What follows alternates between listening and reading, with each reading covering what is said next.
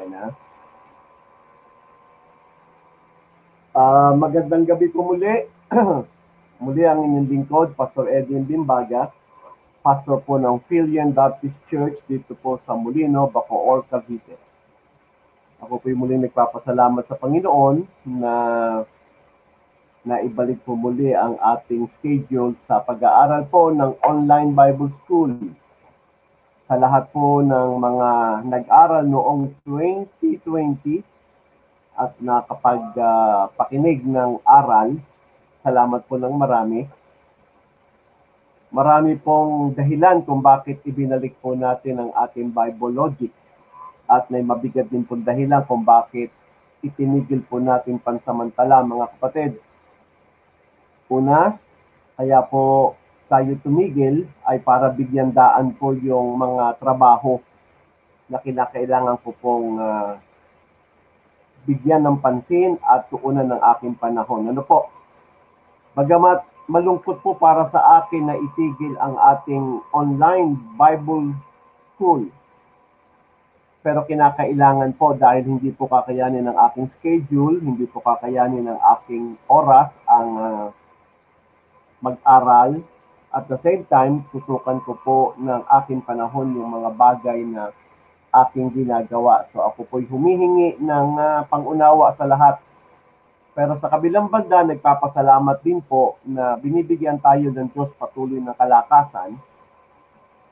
Binibigyan tayo ng Diyos ng biyaya sa araw-araw na magampanan po natin yung responsibilidad at mga tungkulin na ipinagkakatiwala sa atin ng Panginoon. Ano po?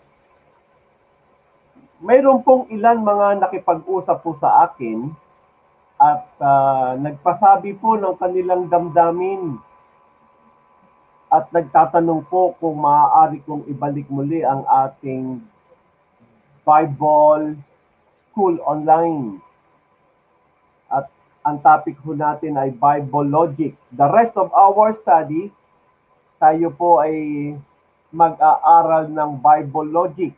Ano po? Pero mayroon pong ilang mga tao na nagkaroon po ng personal na request sa topic na pag-aaralan po natin. Ano po?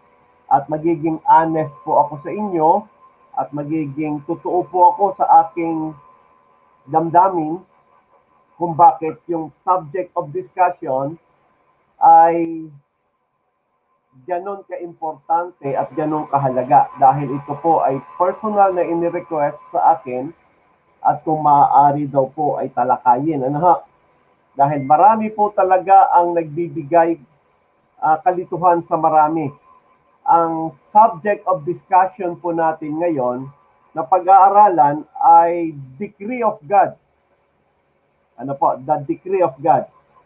Kaya gusto ko hong ma-share sa inyo o maibahagi kung paano ho natin ito titingnan at uunawain.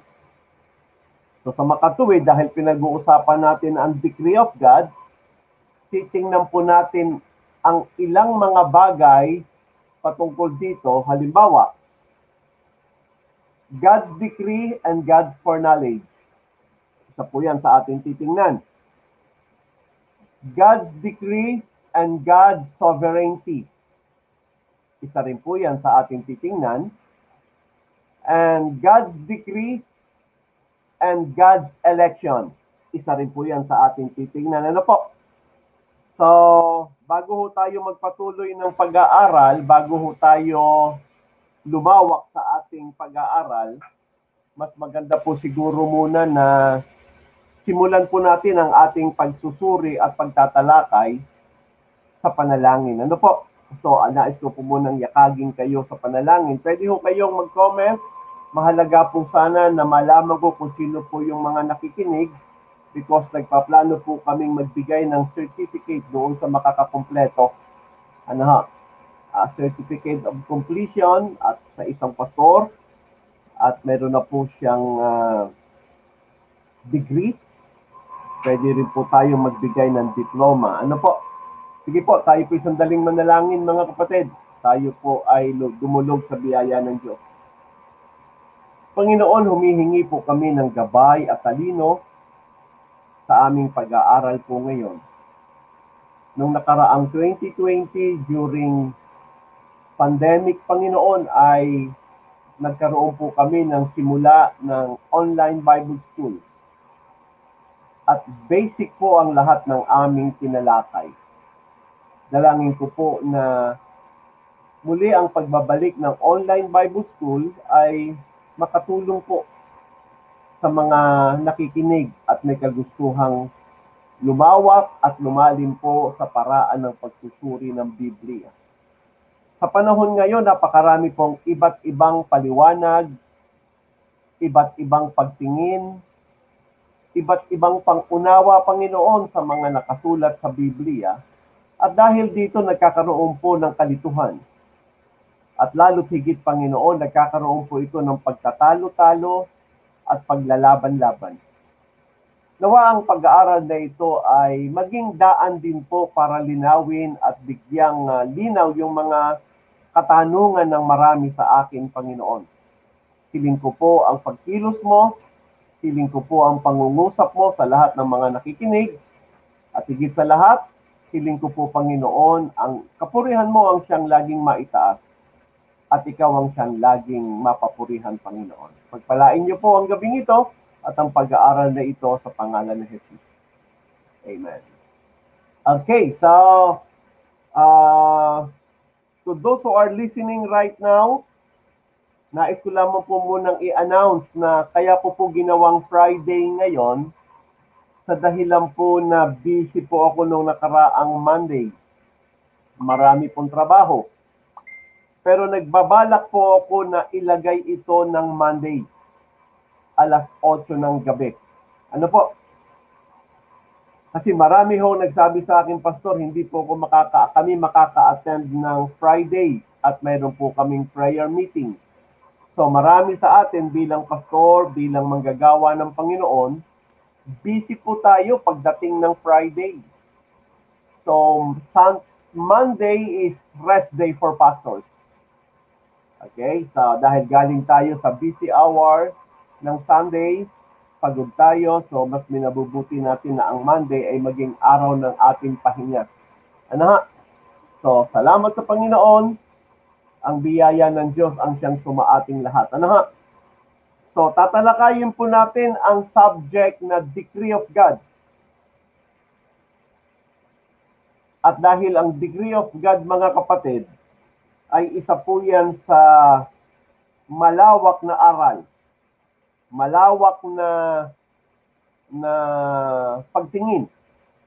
At may iba't ibang paliwanag po ang bawat nagbabasa ng Bible. Ano ha? So, bago ako tumalakay, nais ko lamang magkaroon tayo ng review sa ating aral. Nung mga nakalipas lang po. Kasi yung mga aral na ating ginawa, patungkol po sa Bible logic, yung po lagi yung ginagamit kong paraan ng pagpapaliwanag. Ano ha? Halimbawa, balikan natin yung 4 laws of human logic. 4 laws of human logic na siya lagi nating ginagamit, at saka yung 4 process na siya lagi ko din namang ginagamit, ay pinapaunawa ko ano yung kahalagahan nito. Okay, yung first law of human logic is the law of identity. Sa makatuwid, kapag nagbabasa tayo ng Bible, ina-identify muna natin. Marami lahat ng mga katotohanan na pumapaloob sa talata na binabasa natin, kailangan natin ma-identify. Mas masarap po magsimula tayo doon sa katotohanan na tanggap ng pangkalahatan. Gagamitin ko po yan mamaya. Ano ha? Pag naandun na ako sa mga pag-aaral na ating gagawin. Bago tayo dumako doon sa pagtingin na nagkakakontra-kontra po tayo. Okay? So magsimula muna tayo doon sa pagtingin na magkakasundo yung dalawang tao na hindi natin pwedeng questionin, hindi na natin pag-alinlanganan dahil tinatanggap natin yung pagtingin na yon. And then, Ang second law of human logic is the law of non-contradiction. Okay? Ibig sabihin, hindi ho pwedeng magkontra-kontra yung paliwanag natin. Ibig sabihin nun, na kapag ako ay nagkokontra-kontra sa paliwanag ko o maging sa pangunawa ko sa mga talata ng Biblia, malamang isa sa pangunawa ko sa isang talata na kinokontra ng isang pangunawa ko doon sa isang talata, mali ang isa ron kapag kumontra sila. Kasi anumang nagkokontra-kontra, isa doon mali. Okay, so hindi maaari na magkontra-kontra tayo. So mahalaga po yan.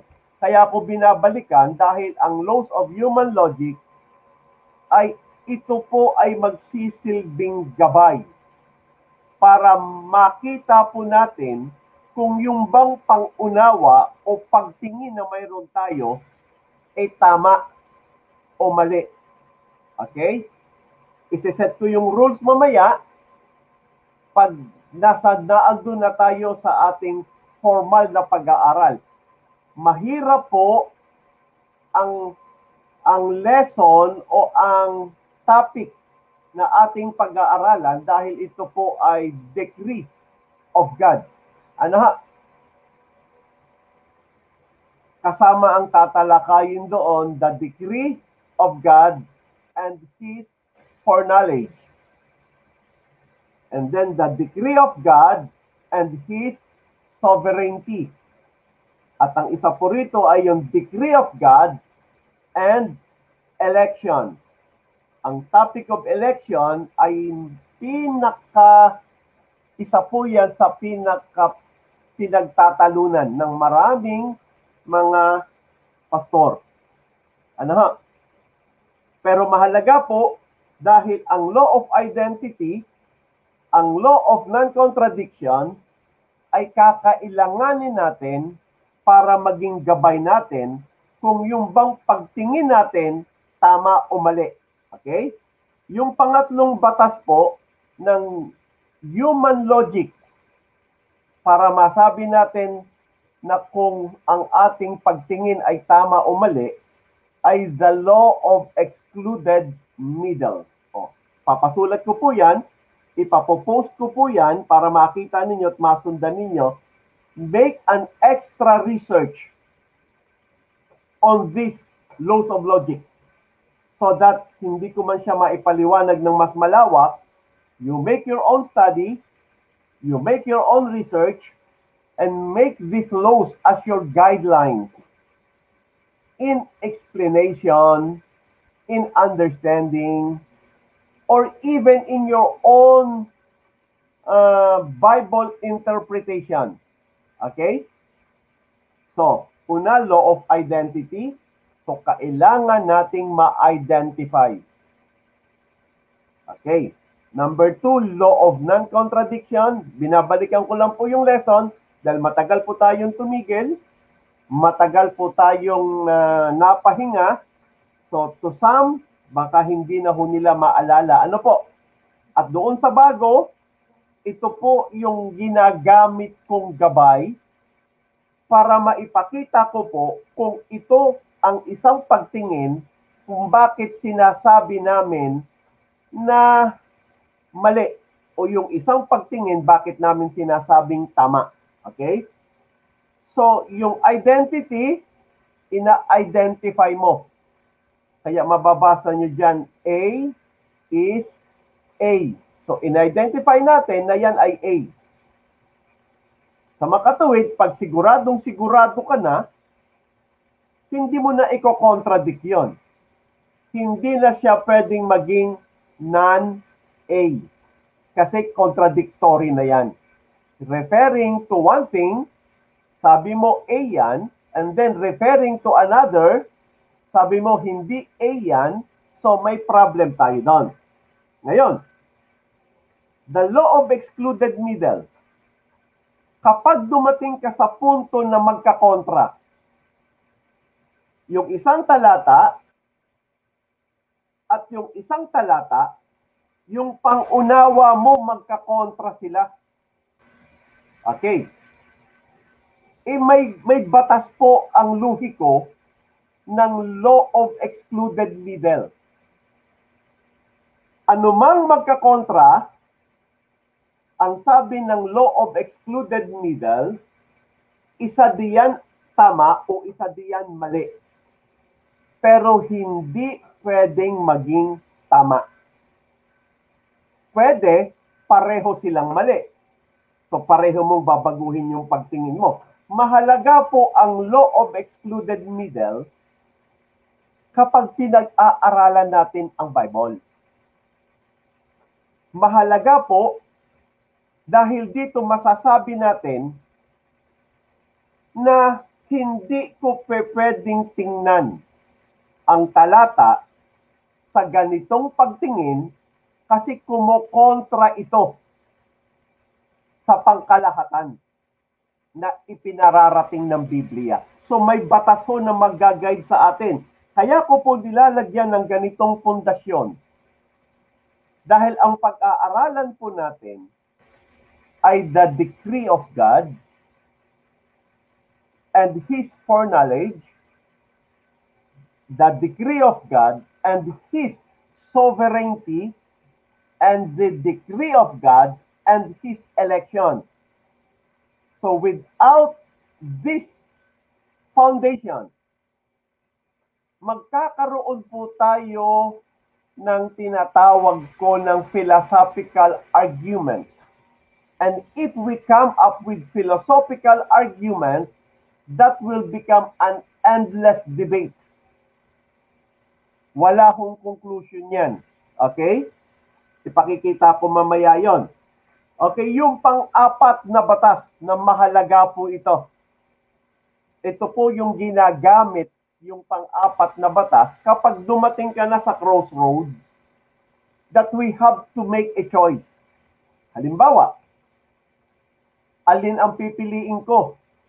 Pagkatapos kong suriin at tingnan, at pagtimbang-timbangin ko, kinakailangan ng pumili ako. So, magiging mas matimbang yung mayroong sufficienting dahilan. Kaya ang tawag doon, law of sufficient reason. Okay? So sa makatuwid, hindi lahat kaya nating unawain. Minsan, wala tayong sapat na ebidensya para patunayan yung pagtingin kung tama o mali dahil talagang dumating ka sa punto na talagang sa tingin mo, personal na pagtingin mo, ay talagang sabihin nating mahirap. Hindi mo parehong maunawaan. Okay? Sa tingin mo talaga magkakontra. So magkakaroon tayo ng batas uli diyan, paano tayo pipili?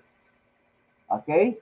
At ang isang batas na napakahalaga po, kung saan ka sa side, kung anong pagtingin yung panghahawakan mo, yung tawag doon is the law of sufficient reason.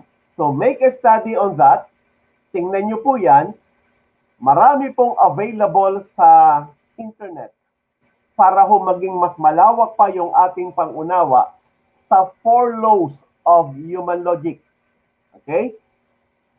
At dahil po diyan mga kapatid, lahat po ng ating pag-aaral ngayon, babalik-balikan ko po yung 4 na yan. At gagamitin ko ang law of sufficient reason para ipakita sa inyo bakit ako sumaside sa ganitong pagtingin at bakit ako sumaside sa ganitong pangunawa. Okay? Yun po yung isang dahilan. Ngayon,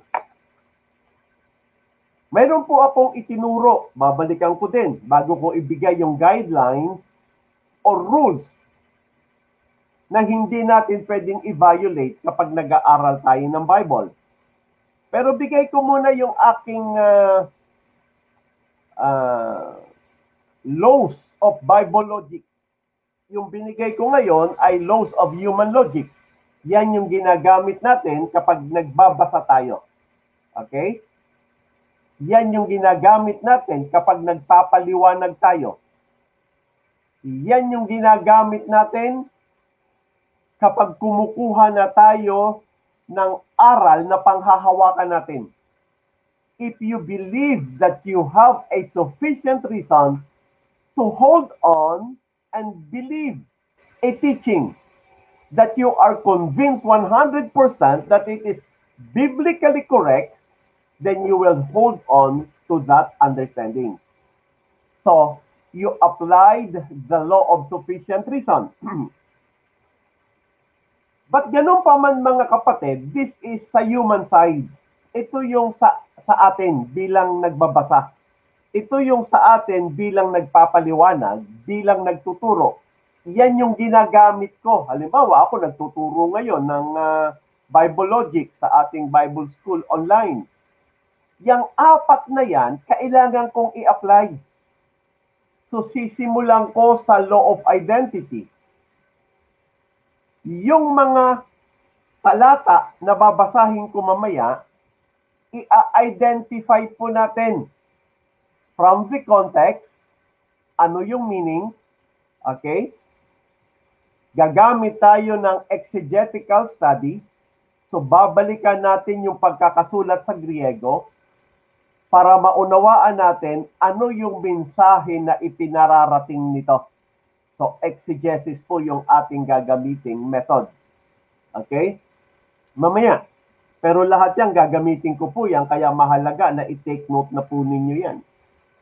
Sa Bible Logic, ito yung kung bakit Bible Logic yung ating subject. So, sa makatuwid, susundin natin ang batas na pumapaloob sa Biblia, sa luhiko ng Biblia. Na yung luhiko ng Biblia na yan, hindi na po natin pwede yang i-violate. Okay? Ano po yun? Number one, the Bible is governed by the law of intended meaning. So, ipopost uli yan. Sulatin nyo po para makita ninyo. Maintindihan ninyo. Ang Biblia ay ginagabayan ng isang batas. Ano po yun? The law of intended meaning. Dahil ang Diyos ang author ng Biblia, ipinasulat niya po yan sa kubigit kumulang na 40 writer, pero yung kaisipan niyang galing sa Diyos, yung mensaheng niyang galing sa Diyos, so kung ano yung mensahe na ipinaparating ng Diyos, yun yung kailangan nating makuha. Kaya intended meaning. Hindi natin pwedeng ipaliwanag yan sa sarili nating pangunawa. Okay. Sabi ng Bible, the Bible has no private interpretation. So sa makatuwid, kung ano yung mensahe na ipinararating ng Diyos, yun yung dapat nating makita. Dapat nating tingnan. Gagamitin natin yung 4 laws of human logic. Gagabayan tayo mga kapatid ng Bible logic na kung saan yung law of intended meaning, yun yung hinahanap natin. Okay? Pangalawa, the Bible is absolute. Meaning,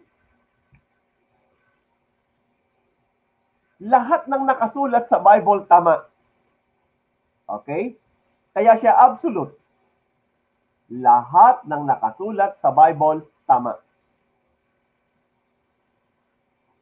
But human understanding of what is written is not absolute. Actually, bago yan. Sa marami. Sa mga nag-aral sa akin, ngayon ko lang sinyer yan. The Bible is absolute, but our understanding of what is written in the Bible is not absolute. Sa makatuwid, tama ang nakasulat, Pero kung paano mo uunawain yung nakasulat, hindi ginagarantiya na yung pangunawa mo tama. Kaya i-govern ka pa rin ng law of excluded middle. Na kung saan, baka magkakontra, baguhin mo yung pangunawa. Wala tayong aalisin sa Bible. Wala. So, ang magiging mentalidad natin ay ganito. The Bible is the expression of God's sovereignty. Yun yung una. The Bible is the expression of God's sovereignty. The revelation of His will. Sa makatuwid, dahil absolute ang Biblia, lahat ng nakasulat sa Bible, tama. Pero kung paano ito ipinapaliwanag at kung paano ito inuunawa nung nagpapaliwanag, yung po hindi absolute. Yung po hindi ginagarantiang tama. Kaya kinakailangan pa po na yung pangunawa at paliwanag, sukatin pa ho ng Biblia kung tama o mali. Okay? At mamaya makikita nyo po yon. Malawak, malalim ang pag-aaral na gagawin natin. So mahalaga po na yung laws of Bible logic, maunawaan na po natin ngayon. Dahil at kapag hindi naunawaan, wala ho tayong gagawin kundi magkontra-kontra at magtalo-talo. Okay? So, yung verse na gagamitin mo, hindi ko pwedeng questionin, pero yung pangunawa mo sa Biblia, doon sa verse na ginamit mo, pwede kong questionin. Okay? At yung verse na gagamitin ko, hindi mo na pwedeng questionin kung paano kung ipapaliwanag yung verse o yung talata, yun pwede mong questionin na mali yung paliwanag ko. At bigyan mo ako ng maganda-gandang paliwanag, bakit ako mali? At bibigyan kita ng maganda-gandang paliwanag, bakit naman yan mali? Yun yung meaning ko na the Bible is absolute, but our understanding is not absolute. Okay? Pangatlo, Bible has no contradiction. Okay. Ang Biblia wala hong kontra-kontra.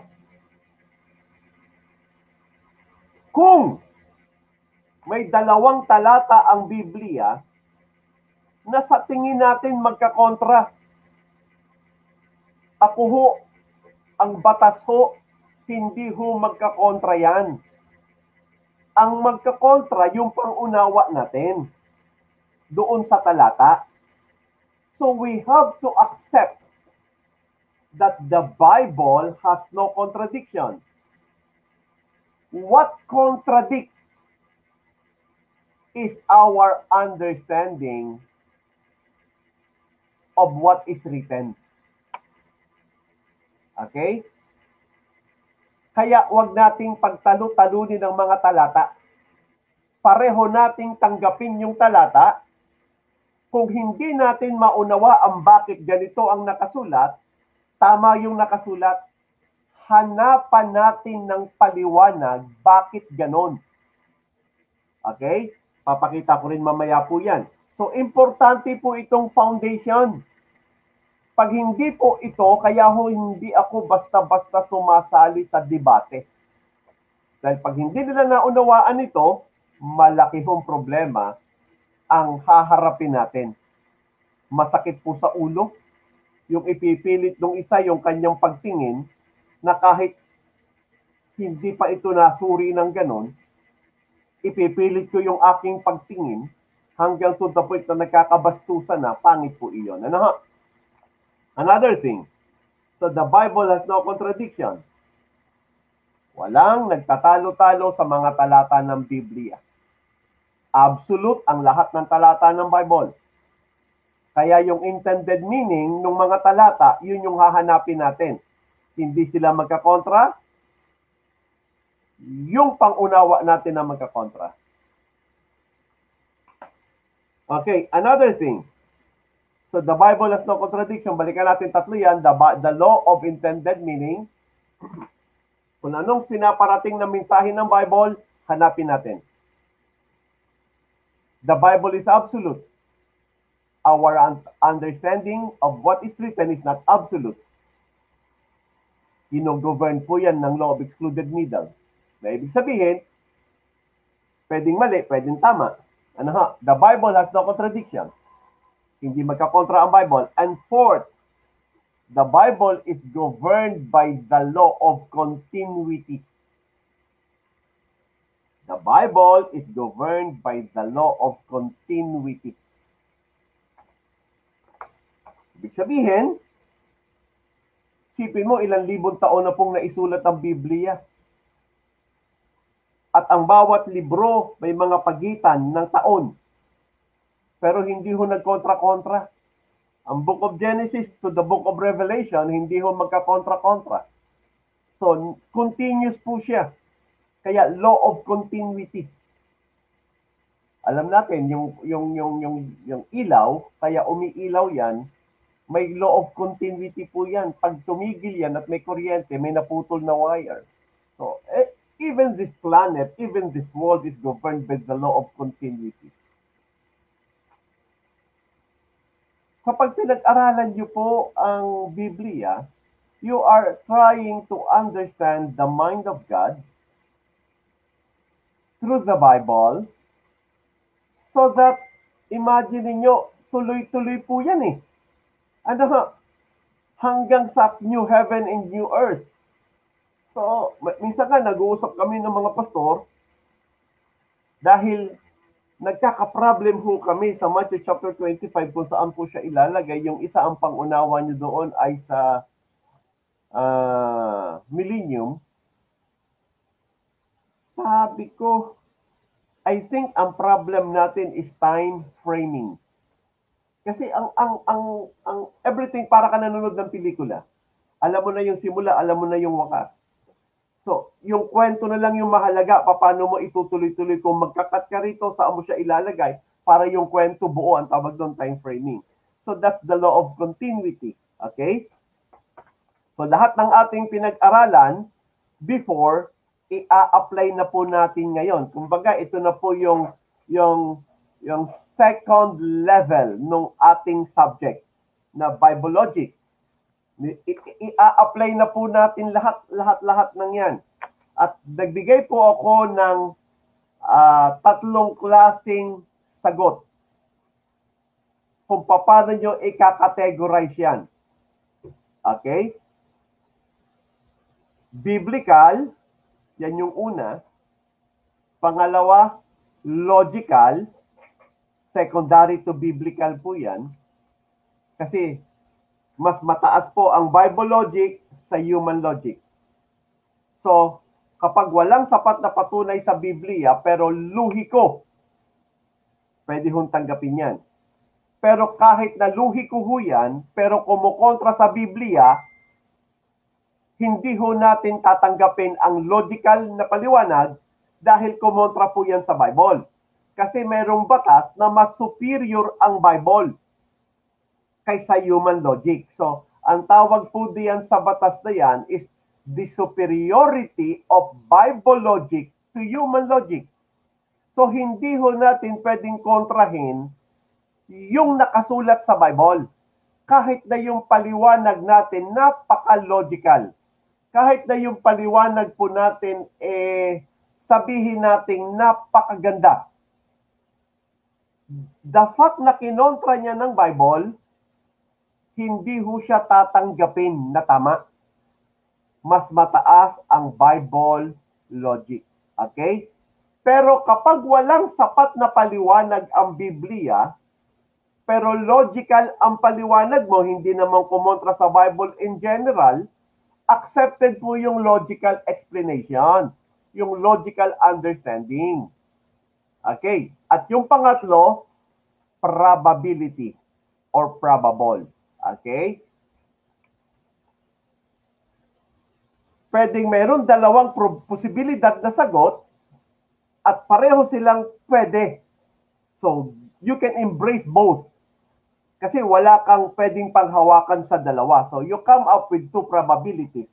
Gagawin ko rin po yan. Okay. So, marami pa ho. Gusto ko sanang introhan pa ng mas mahaba-haba. Pero mahalaga po ang lesson ngayon, mga kapatid. Hindi ko nakikita, but please do put your name. Okay, if you are a pastor, please let me know. If you are a Bible school student, not yet a pastor, so let me know. Pakitype lang po anong church po kayo, nasa saan po kayo mga kapatid. Ano ha? At importante po yan. Okay. At doon sa mga silent viewer, ipopost po ito, pwede nyo tingnan. Pwede nyo panoorin. Okay. We will be talking on the subject of the decree of God. Mahalaga po, buksan nyo po ang Bible ngayon. Ang inyong Bible sa aklat po ng Acts chapter 2. Book of Acts chapter 2.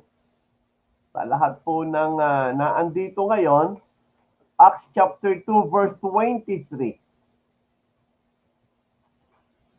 Ito ho yung pakiusap sa akin. So I want to become systematic in my presentation and try to be layman in my approach. Ano ha?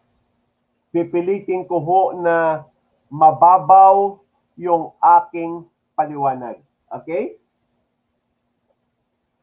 Salamat po. Okay. Acts chapter 2 verse 23. Ito ang nakasulat sa Acts chapter 2 verse 23. Him being delivered by the determinate counsel and foreknowledge of God, ye have taken and by wicked hands have crucified and slain. Okay. Now, I want you to see this because hindi nyo makita ang word na decree. Pero sa talatang ito, makikita nyo po ang word na decree dahil yung salitang determinate, him being delivered by the determinate counsel and foreknowledge of God. I want you to take note of the following words. Number one, the word determinate. Ang salita pong determinate, kapag tiningnan nyo po ang strong Greek and Hebrew concordance, ang word determinate ay galing po sa salitang Griego na ang salitang yan ay horizo. H-O-R-I-Z-O. Horizo. Na ang meaning po ng salitang horizo, meaning decree. Yung salitang decree of God. So sa makatuwid, mga kapatid, okay, mayroon po akong ipakikita at mahalaga po yan. At titingnan po natin ano ang ibig sabihin ng salitang decree of God. Sa aklat ng Acts, chapter 2, verse 23, na galing po sa salitang Griego na horizo, na ang ibig sabihin naman ay decree. Okay? Delivered by the determinate counsel. Okay? Yan po ay 8 beses ang salitang horizo na lumabas sa Biblia. We will not mention them one by one, pero ang mga words na ginamit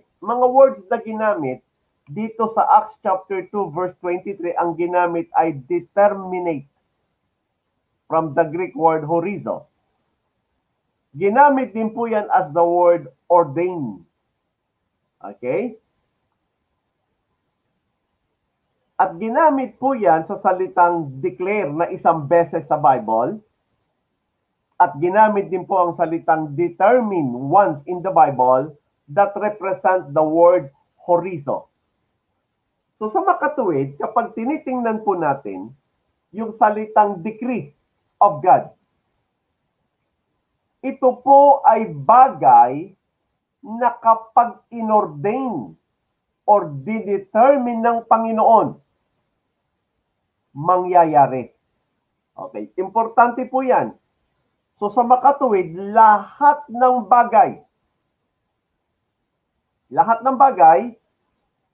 nangyayari ayon sa decree ng ating Panginoon.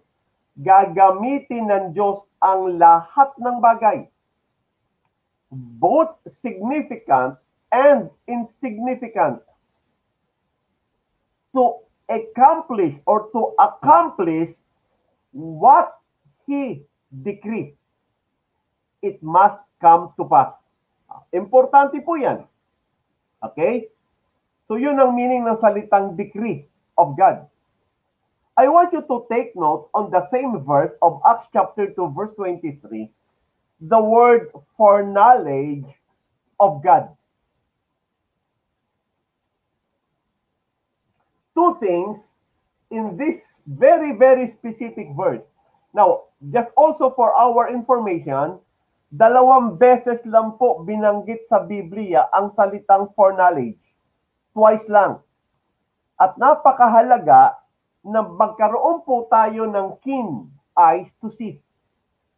Every words na gagamitin doon sa 2 talatang yon, titingnan po natin.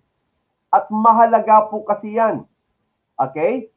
Then, ang isa po ay naisulat sa 1 Peter chapter 1 verse 2. 1 Peter chapter 1 verse 2.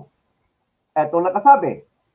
Doon sa una sa Acts chapter 2 verse 23, listen. Ang sabi doon sa una,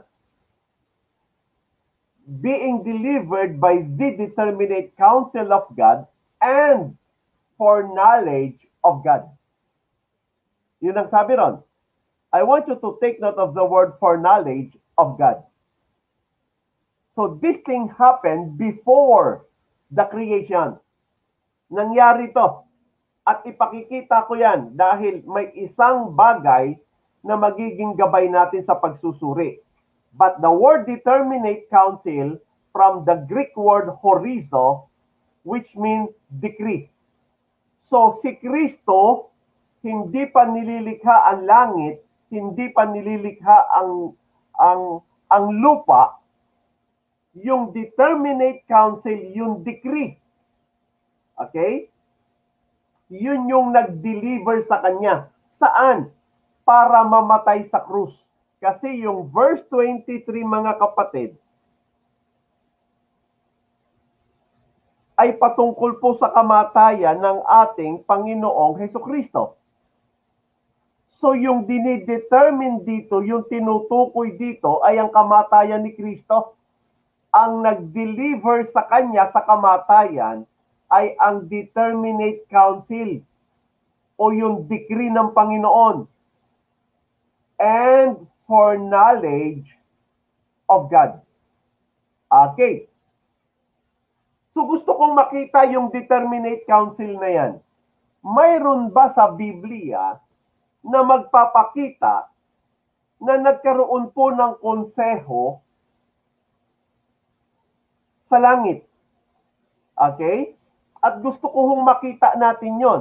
Tandaan po natin mga kapatid, ang pinag-aaralan po natin para maunawaan po natin yung decree of God. Susuriin natin yung talatang ito, titingnan po natin siya, hihimay-himayin po natin, para sa ganon, hindi tayo mailigaw.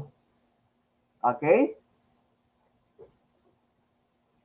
Dahil in-apply ang salitang determinate counsel sa kamatayan ni Kristo, saklaw po rito mga kapatid na hindi lamang ang kamatayan ni Kristo ang nagkaroon ng decree.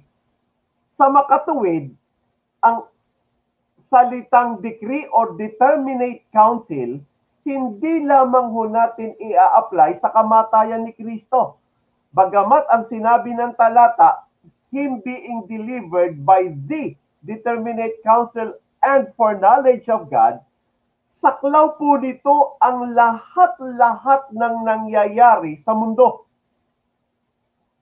Lahat ng nangyayari sa mundo is under God's determinate counsel or decree. Kaya ho kung pag-aaralan nyo ang Bible, binanggit doon in the beginning sa Genesis chapter 1 verse 1 hanggang sa dulo, sa wakas ng langit at lupa at sa paglikha ng Diyos ng bagong langit at bagong lupa ay naisaad na po sa Bible. Lahat ng ipinahayag ng Biblia ay doon po ay ang konseho ng Diyos o the counsel of God. Kaya walang nakasulat sa Bible na hindi mangyayari.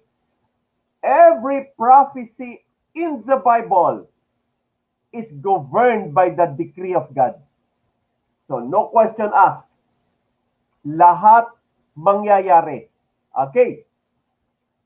So even the death of Jesus Christ is being determined by the counsel or the decree and for knowledge. The word for knowledge, now ito ho, importante to. Mahalaga po. Ang salitang for knowledge, dalawa lang ho sa Biblia yan na isulat. Acts chapter 2 verse 23, 1 Peter chapter 2 verse 1 of chapter 1 verse 2, I'm sorry. Ang nakasulat doon ay ganito. Para makita natin, elect, kaya mahalaga po yan, dahil isa sa tatalakayin natin, ang 1 Peter chapter 1 verse 2. Elect according to the foreknowledge of God, the Father. Now take note of that, mahalaga po yan sa pag-aaral natin mamaya. But lagi niyong babalikan sa inyong isip, dalawa ang salitang foreknowledge. Binanggit sa Biblia. Yung kamatayan ni Kristo is being delivered by the foreknowledge of God. Okay? Foreknowledge of God. That's important. Pero sa verse 2 of 1 Peter chapter 1, election is not based on the foreknowledge of God. It is based on the foreknowledge of the Father. That is very, very significant in understanding the election, and also will give us an idea of which comes first. It is the election or the death of Jesus Christ. Humanly speaking, bilang tao, hindi ho tayo pwedeng tumingin sa pagtingin ng Diyos dahil hindi ho pwede yon. Iba ho tumingin ng Diyos, tayo po bilang tao, we always see in a human perspective. Okay, before going any further, dahil nakadinig na po ako ng paliwanag ng secret counsel of God. The secret counsel of God, whether true or not, kapatid, puntahan muna natin bilang gabay ng pag-aaral natin ang Deuteronomy chapter 29 verse 9. Kasi we cannot go beyond what the Bible says. We cannot go beyond what the Bible says. So Deuteronomy chapter 29 verse 9. Yun yung guidelines ko ngayon. 29, I'm sorry. Chapter 29 verse 29 of book of Deuteronomy. Dahil sabi ko nga sa batas natin, the Bible is absolute. How you understand the Bible is not absolute. The Bible has no contradiction. What contradict is our understanding of the Bible. Kaya i-guide ka ng law of identity. I-identify ko po yan. Yung bawat verses na ginamit ko. Pero tingnan nyo muna ito. Deuteronomy 29:29, ito ang sabi these secret things belong unto the Lord, our God. So yung mga bagay na lihim, sa Diyos po yan. Hindi po atin yan. If there is what you call a secret council, if there is hypothetically, it's not for us. It's not for me to know what is that secret council. If any person, whoever he is, says he knows the secret council, at ang sabi ng Bible, secret things belong to God, to conclusion that might be probable, he is lying. Hindi niya alam, nagsisinungaling yan, na alam niya yung secret council. Or, siya yung Diyos, kaya alam niya yung secret council of God. Kasi sabi, secret things belongs to God. So, maliwanag po yun. Pero mas paniniwalaan ko yung una na nagsisinungaling siya. So, anybody who are using the word secret counsel of God as an argument to disprove that you are wrong, they are wrong already to claim that they know the secret counsel. So sa makatuwid, ang maliwanag dito sa binasa natin, Deuteronomy 29:29, but those things which are revealed belong unto us and to our children forever, that we may do all the words of this law. Now, sa makatuwid, hindi ho tayo maaari lumabas sa salita ng Diyos. Sa makatuwid, lahat ng pangunawa, lahat ng paliwanag, lahat ng definition na gagamitin po natin ngayon, hindi maaari na kumukontra sa salita ng Diyos. Hindi maaari. Okay? Hindi ako pwedeng gumamit ng definition na hindi sinasang-ayunan ng Biblia. Kapag ang definition ko ay kinokontra ang salita ng Diyos, yung definition ko ng anumang word na gagamitin ko, mali. Because the Bible is absolute. And the Bible has no contradiction. So I cannot contradict the Bible. Okay. Ngayon, lagi nating tatandaan ang Deuteronomy 29:29. Ngayon, balikan po natin. Doon lang po tayo sa kung ano ang ipinahayag ng Biblia. Okay? Ano yung itinuturo ng Biblia? Doon lang tayo uunawa.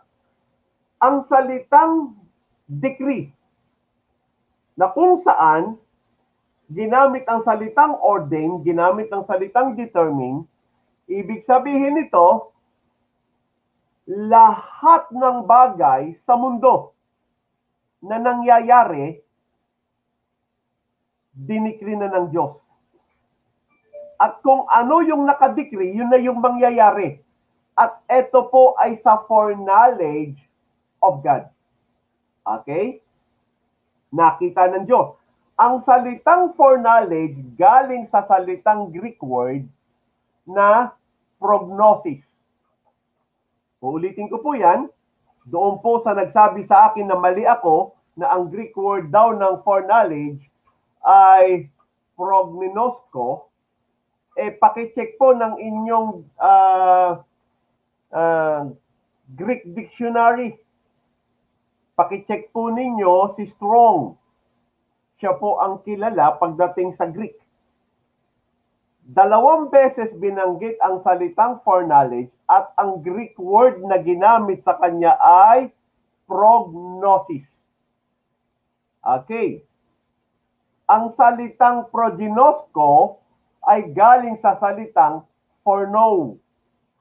At yun po ay matatagpuan, mga kapatid, sa Romans chapter 8, verse 29. Whom he did foreknow, he also did predestinate. Foreknowledge and foreknow differ on the degree. Okay? Magkaiba on the degree. And I will explain that later on. Ang salitang prognosis sa Greek word, ang ibig sabihin po niyan, forethought. Kaisipan ng Diyos bago pa mangyari. Nakita niyang mangyayari. Okay? So that is the word for knowledge. No more, no less. Although the word prognosko in the book of Romans chapter 8, okay, verse 29, render a different meaning. And I will explain that. Etong sabi ng Romans chapter 8 verse 29. For whom he did foreknow. Yung word na foreknow, ang Greek word po niya ay prognosko. Na ang ibig sabihin, also, the primary meaning is forethought. Nalaman niya. Okay? Bago. Pero dahil yung salitang know ay ginamit sa Bible with an intimate meaning. Halimbawa, nung sinabi doon when Adam know Eve. Ibig sabihin nun, may intimacy po yan. Okay? And every time na ginagamit sa Bible ang salitang know, it gives an intimate meaning. So they give a secondary definition for the word for know. Ano po yun? Hindi lamang siya for thoughts o hindi lamang siya nalaman niya bago, binigyan siya ng secondary meaning na ang ibig sabihin ay for love, ang kanyang minahal. Ang totoo ho niyan mga kapatid, ang talagang meaning ng salitang prognosko, kung titingnan niyo po si Strong, ang meaning po doon favorite. So yung intimacy, yung emotion ng prognosko is favorite. Yun yung ibig sabihin nun. Yun yung salitang for love. Paborito ko. Okay? At bibigyan ko ng meaning yon para pag tinalakay ko na yung election and God's decree, maging mas maliwanag pa po sa atin yung ating nakikita. Ang gusto kong makita muna ngayon dito is this. Yung pag-usapan ho natin yung foreknowledge, sovereignty, and election. Okay. Foreknowledge, bago pa nangyari, nakita niya. Ano ang mga nakita ng Diyos? Ano yung mga dinetermine niya bago niya likain ang mundo? Okay. Before the creation of heaven and earth, before the creation of angels, before the creation of Adam and Eve, is there a specific verse of the Bible on the council in reference to Acts chapter 2 verse 23? Pupuntahan natin ngayon mga kapatid ang Hebrews chapter 1 na kung saan mga kapatid ipinahayag ng Diyos yung council in reference to Acts chapter 2 verse 23. At anong council po yun mga kapatid? Okay, so Hebrews chapter 1. Okay. Simulan po natin sa verse 1. Mahalaga po to. Napaka-importante. Nadinig ko, nag-usap yung dalawang pastor sa online at ang sabi ng isang pastor, dati po kaming naniniwala na sa tatlong persona na may iisang Diyos, sa iisang Diyos na may tatlong persona. Kaya lang nung pinag-aaralan na po namin ng mas malalim pa, nakumbinsi po kami. Sabi ng isang pastor, nakumbinsi po kami na ang totoong Diyos ay ang Ama. At yung anak, Diyos din, kaya lang mas mababa siya sa Ama. Sabi nung isa, hindi pwede yon.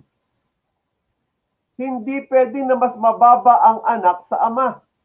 Pantay-pantay ang ama, pantay-pantay ang anak. Teka muna, sabi ko nga sa inyo, bago natin sabihin yan, itingnan natin yung pinararating ng Biblia. Ano yung mensahe sa pangkalahatan? Tingnan po natin ang Hebrews chapter 1. Ito po yung council nung binanggit ng Acts chapter 2 verse 23. Him being delivered by the determinate counsel and foreknowledge of God. Yung buong talata in reference to the death of Jesus Christ as son, bilang anak. At kung mapapansin mo doon, ang ginamit for knowledge of God. So pag sinabi nating Diyos, tumutukoy po ito sa tatlong persona. Okay. Hindi ko masabing anak, ama, anak, espiritu, kung ang babalikan ko yung panahon. Ngayon, masasabi ko na, ito yung ama, ito yung anak, ito yung espiritu, to describe the persons. Okay, tingnan muna natin ang chapter 1, verse 1 of Book of Hebrews. The council, the decree, in reference to Acts chapter 2, verse 23. God, who at sundry times and in diverse manners spake in time past unto the fathers by the prophets, hath in these last days spoken unto us by his Son. In these last days spoken unto us in his Son, whom he hath appointed heirs of all things, by whom also he made the world. Okay. So may anak na rito. In sundry times, ito yung nung unang panahon. Okay? Verse 3. Yung salitang sa verse 2, his son, whom he hath appointed heir of all things, by whom he also made the world. Verse 3. Who, being the brightness of his glory and the express image of his person. Now, take note of that, ha? The express image of his person. Okay. The word, let me see this. The word person from the Greek word hypostasis, meaning, okay, concrete essence. Okay? Meaning, yung essence niya, yung pagka-person niya. Sa makatuwid, ayon po sa talata ng verse 3, yung Son is the express image of the person of Godhead. Yung position, Son.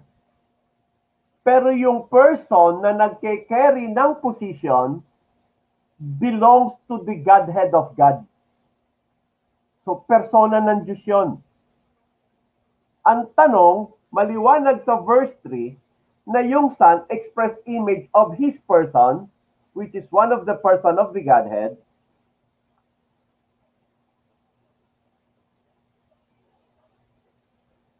and upholding all things by the word of his power, when he had by himself purged our sins, sat down on the right hand of the majesty on high. Okay, so the Son, an express image of God's person. Okay, dito sa verse 3, ipinakita yung kanyang kamatayan. Sa verse 4, being made so much better than the angels, as he hath by inheritance. Notice the word inheritance, mahalaga po yan, kaya ang tawag sa kanya heir, tagapagmana. By inheritance, obtained a more excellent name than they. Okay, verse 5. Ito na yung council. Ito yung determinate council. Itong binabasa ho natin ay nangyayari po o nangyari po ito bago pa nilikha ng Diyos ang lahat-lahat ng bagay sa mundong ito. Okay, lahat-lahat ng bagay sa mundong ito. So itong binabasa natin, ang sabi ng Bible sa verse 1, in sundry times. So sa makatuwid, wala pang langit, wala pang lupa, and I assume, wala pang angels. Wala pa. Godhead pa lang ang naroroon. At ang sabi roon sa verse 3, the Son is the express image of the person. Sa verse 5, mas luminaw pa ho mga kapatid. Yung konseho, yung determinate council, yung decree na binanggit sa Acts chapter 2 verse 23 mga kapatid, na kung saan dinelivered siya by the determinate council and the foreknowledge of God. Kasi silang tatlo ang nag-usap-usap. Yung tatlong persona ng one Godhead, sila ang nag-usap-usap. Sila yung nagkasundo-sundo. There is what you call equality in the persons of Godhead. Ulitin ko ha. There is what you call equality in the three person of Godhead. Hindi pwede na yung isang persona mas mababa sa isang persona. Hindi maaari yan. So equal sila. Yung foreknowledge of God na binanggit doon, tumukoy sa kanilang tatlo. Tumukoy sa tatlong persona ng pagka-Diyos. Kaya sabi, being delivered by the determinate counsel and foreknowledge of God. So sila yon, sila pa yon. So verse 5, for unto which of the angels he said, at any time, thou art my son. It was been appointed. Binanggit po yan sa verse 2. Appointed heir. So sinabi niya rito sa verse 5, sinasabi niya ito sa isang persona. And again, it's a council. It's a determinate council. It's a horizo. It's a decree.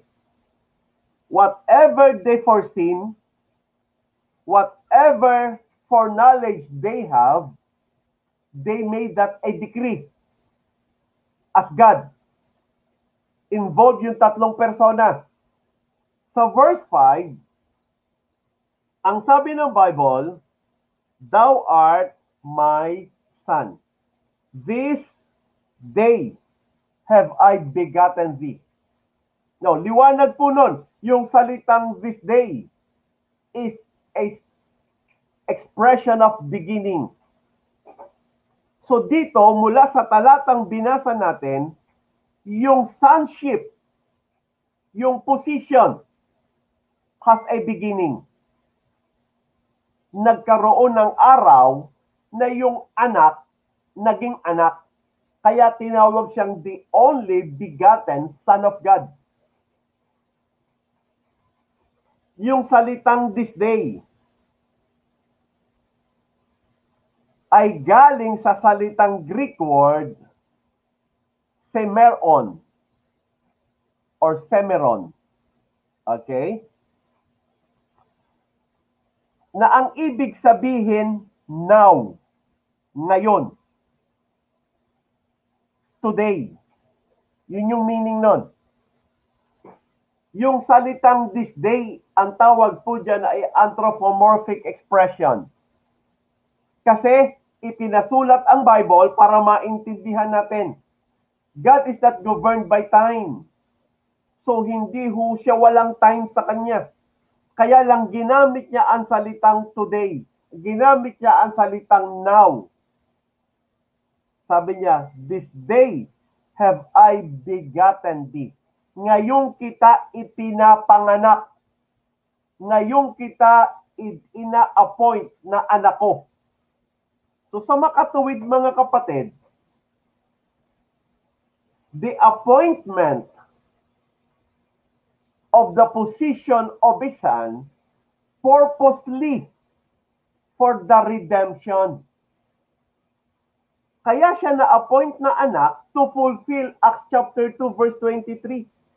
Kaya he was delivered by the determinate counsel and foreknowledge of God. So na-foreseen na mamamatay na ang anak. Walang binanggit dito, mga kapatid, kung nauna niyang nakitang nagkasala ang tao o magkakasala ang tao. Ang binanggit lang dito sa pinag-aralan natin, he was delivered by the determinate counsel and foreknowledge of God. At dito sa Hebrews chapter 1, nakita po natin, mga kapatid, na ina-assign sa isang persona ng pagka-Diyos ang pagiging anak. So hindi natin matutukoy kung sino yon, pero maliwanag isang persona. Sa verse 3, an expressed image of his person. Sa isang persona, yun ang sinabi doon. Automatically, mga kapatid, nagkakaroon po ito ng tinatawag nating a posteriori effect. Anong ibig sabihin nun? Ang tawag po doon ay consequence or consequent probability. Tinuro ko na yan before, yung salitang a posteriori effect. Na automatic po yan. Kapag in-appoint mo ang isang persona na maging anak, 100% dapat may tumayong ama as the a posteriori effect. So hindi ko na kinakailangang isipin na hindi anak yan eh. Tapos walang ama. Anthropomorphic lahat ito, ibig sabihin, sinasabi sa atin na dapat maunawaan natin. So alam ko sa pagkaunawa ko, pag may anak, may ama. Kaya sinabi din ng Bible sa Hebrews chapter 1 verse 5 ay ganito. This day have I begot, thou art my son. This day have I begotten thee. The word this day, mga kapatid, means today. And again, I will be to him a father, and he shall be to me a son. Sa makatuwid, kung this day ang beginning ng son as an a posteriori effect or consequence, this day is also the beginning of the father. Kasi hindi ka naman pwedeng maging father nang wala kang son. First, you appoint one person to take the position of the sonship, which means, in-appoint mo sa kanya yan, so hindi po siya ipinanganak. The word begotten, the sonship or the begotten son, is by appointment. So si Kristo lang po ang in-appoint. At ang beginning, this day. Yung pagiging father nung nag-appoint sa kanya, ang beginning nung in-appoint niya yung son. Naging father po siya. So maliwanag po yun, kaya sinabi niya, I will be. Dineclared niya po yun. That is a decree, that is a declaration of their council. That is the determinate council.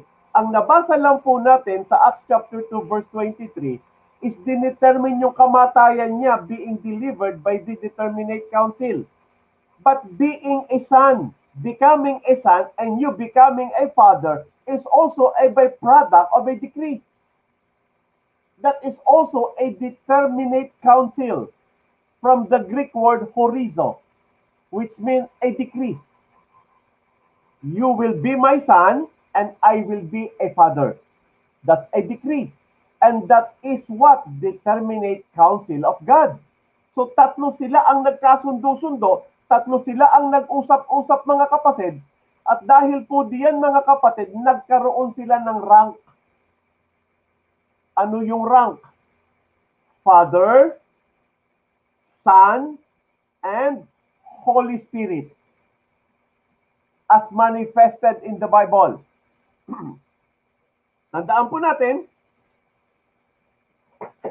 it's a position. The Father, the Son, the Holy Spirit. Okay. Nauna ang determinate council na inappoint ang isang person na maging son. Bakit ko sinasabi yon? Kasi ang election, as mentioned in the Bible, notice this, 1 Peter chapter 1 verse 2, kaya sabi ko kanina, take note of that. Take note of that. Importante yan. Every word is very important. How you see, how you logically explain everything, how you submit it systematically and logically, mga kapatid, every word is an evidence to prove what is in the mind. Sabi ng Bible, elect according to the foreknowledge of God the Father. Father na po ang nag-elect, hindi po ang Son. Take note of that because that is very important. Although the Father carried the position, is the position of one person, the Son is also the position of another person. In the persons, they are equal. The council is being determined by God, which is the three. Kaya siya council. Election is being determined by the foreknowledge of the Father. Two things na nakita po natin dito. Ano po yun? Nagkaroon na ng position, kung lalagyan ko ng sequence, although hindi ako, sinabi ko nga, human perspective to. Pero sa Diyos, pantay-pantay, hindi siya confined with time. I am confined with time. Humanly speaking, tinitingnan ko to in my own time framing. Na-declared mo na ang isang person maging son, in-appoint mo na ang isang person na maging son, this day, sabi ng Bible, have I begotten thee, this day. Na-declared mo na ang father, ang isang person as a father. So, father na siya. Yung son na siya. So, yung sa foreknowledge at sa determinate council, nauna ang posisyon. Naging son, naging father sila. At sa election, ang sabi ng 1 Peter chapter 1 verse 2, elect according to the foreknowledge of God the Father. So, Father na siya nun. Ang tanong, si Kristo, saan na siya nun? Nasa kanya na yung position. Okay. May isang tanong when it comes to the decree. Kasi dito sa pinag-aaralan natin, makikita na po natin ang sonship. The doctrine of sonship. Meaning, pwede na nating itanong, is the sonship of Jesus Christ eternal? Kasi may mga nagsasabi na mayroong eternal sonship. Listen to this. In every sentence or statement we made, carry a consequence. And every definition we made, carry a consequence. And allow me to say this, based on the logic or human logic, based on the human logic, okay? You can never deny the consequence of whatever statement, understanding, or definition you make. Yun yung meaning nun. Hindi mo na pwedeng i-deny. Halimbawa, as an a priori, a posteriori effect, when one of the person appoint one of the person to become his son, it will automatically follow as the consequence that somebody must take the position of the father. Ang tawag ho doon sa pagiging anak o appointment na pagiging son, a priori, because. Ang tawag sa pagiging father ng isang person, a posteriori, or consequence. Kailangan yun, hindi pwedeng mawala yun. Dahil pag nawala yun, hindi mo pwedeng i-declare dito. Yung declaration mo, hindi pwedeng matuloy. Kasi everything we do carries a consequence. Okay. Ngayon, pag tinignan po natin yung foreknowledge, the decree, and even the election is based on God's foreknowledge. Hindi na ho natin pwedeng i-deny. Why? Because dineclared at in-stipulate ng Bible. Elect according to the foreknowledge of God the Father. Okay. Dahil twice lang binanggit yung foreknowledge at binanggit pa po yan, una sa kamatayan ni Kristo, pangalawa sa pag-elect niya, may gusto akong itanong. Ano po yun? Paano in-exercise ng Diyos ang kanyang sovereignty? So, sovereignty. Listen to this. I'd like to show you something. Sinagahanap po ako ng definition of the word sovereignty. Dalawa lang po yung mayroong definition na sa tingin ko ay kailangan kong isumiti at isubmit.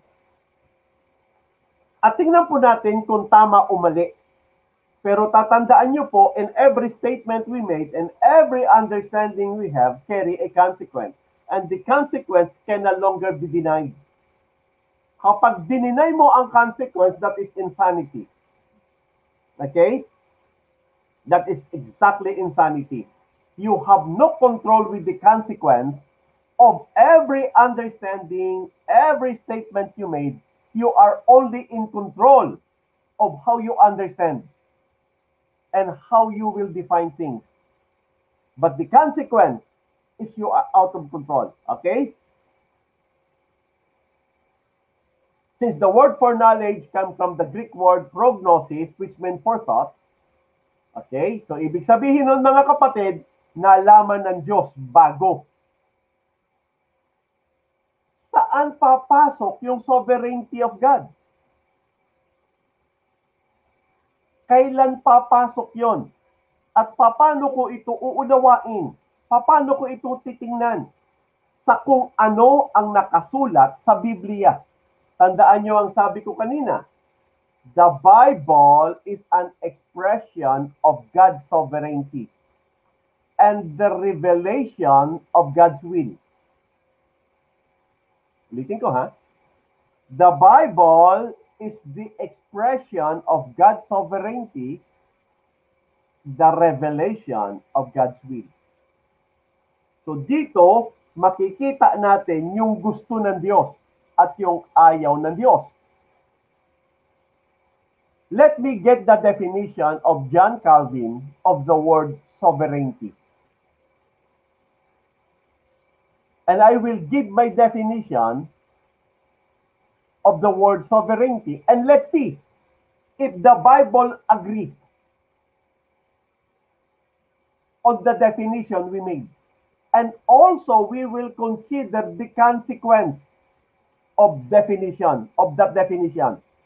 Ano yung magiging consequence kapag ganito yung aking definition? Ano naman ang magiging consequence kapag ganito ang definition ng isang tao? Ano yung ipinaparating niya ng mensahe? Ito ba sinasang-ayunan ng Biblia? Ito ba inaayawan ng Biblia? Okay, let's see. Kumuha po ako sa internet ng definition. To those of you who are Calvinists, I don't say that you agree with the definition, but if you agree, the reason why giving this definition is for us to see whether the meaning of that sovereignty is correct or wrong and kailan natin siya ilalagay. Kasi maraming nagsasabi the basis of God's election and the basis of God's decree is God's sovereignty. Kung tatanggapin ko po yan, malaki po ang problem. Malaki. By definition itself. Pero tingnan nyo po ito. Gagamitin ko rin ng argument na to because in some I agree, in some I don't. Itong sabi, basahin natin. This is from the one of the book. Okay? Kung itong definition yung tatanggapin ko, remember, it will carry the consequence na ipaliwanag ko na yung foreknowledge, which is forethought. Meaning, bago ginawa, nakita. Alam niya na. Okay? Kailan papasok yung sovereignty? Ang nakikita ko lang sa Bible for knowledge. Before the creation, it's only for knowledge.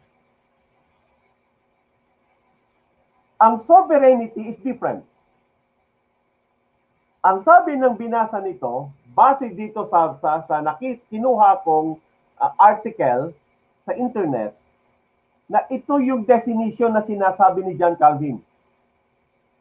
God's sovereignty is His absolute authority. Now, I'm not against that. I agree with that personally. And rule over all things. That's the word sovereignty. God's authority or God's sovereignty is His absolute authority and rule over all things. To say that God is sovereign is to say that God is God. Okay?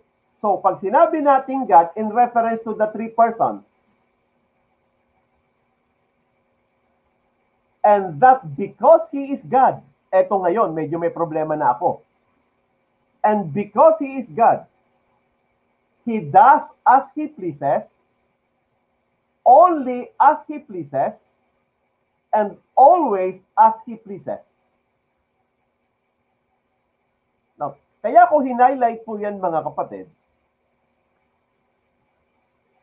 Kung titingnan nyo po, hindi ho mali logically yung sinabi.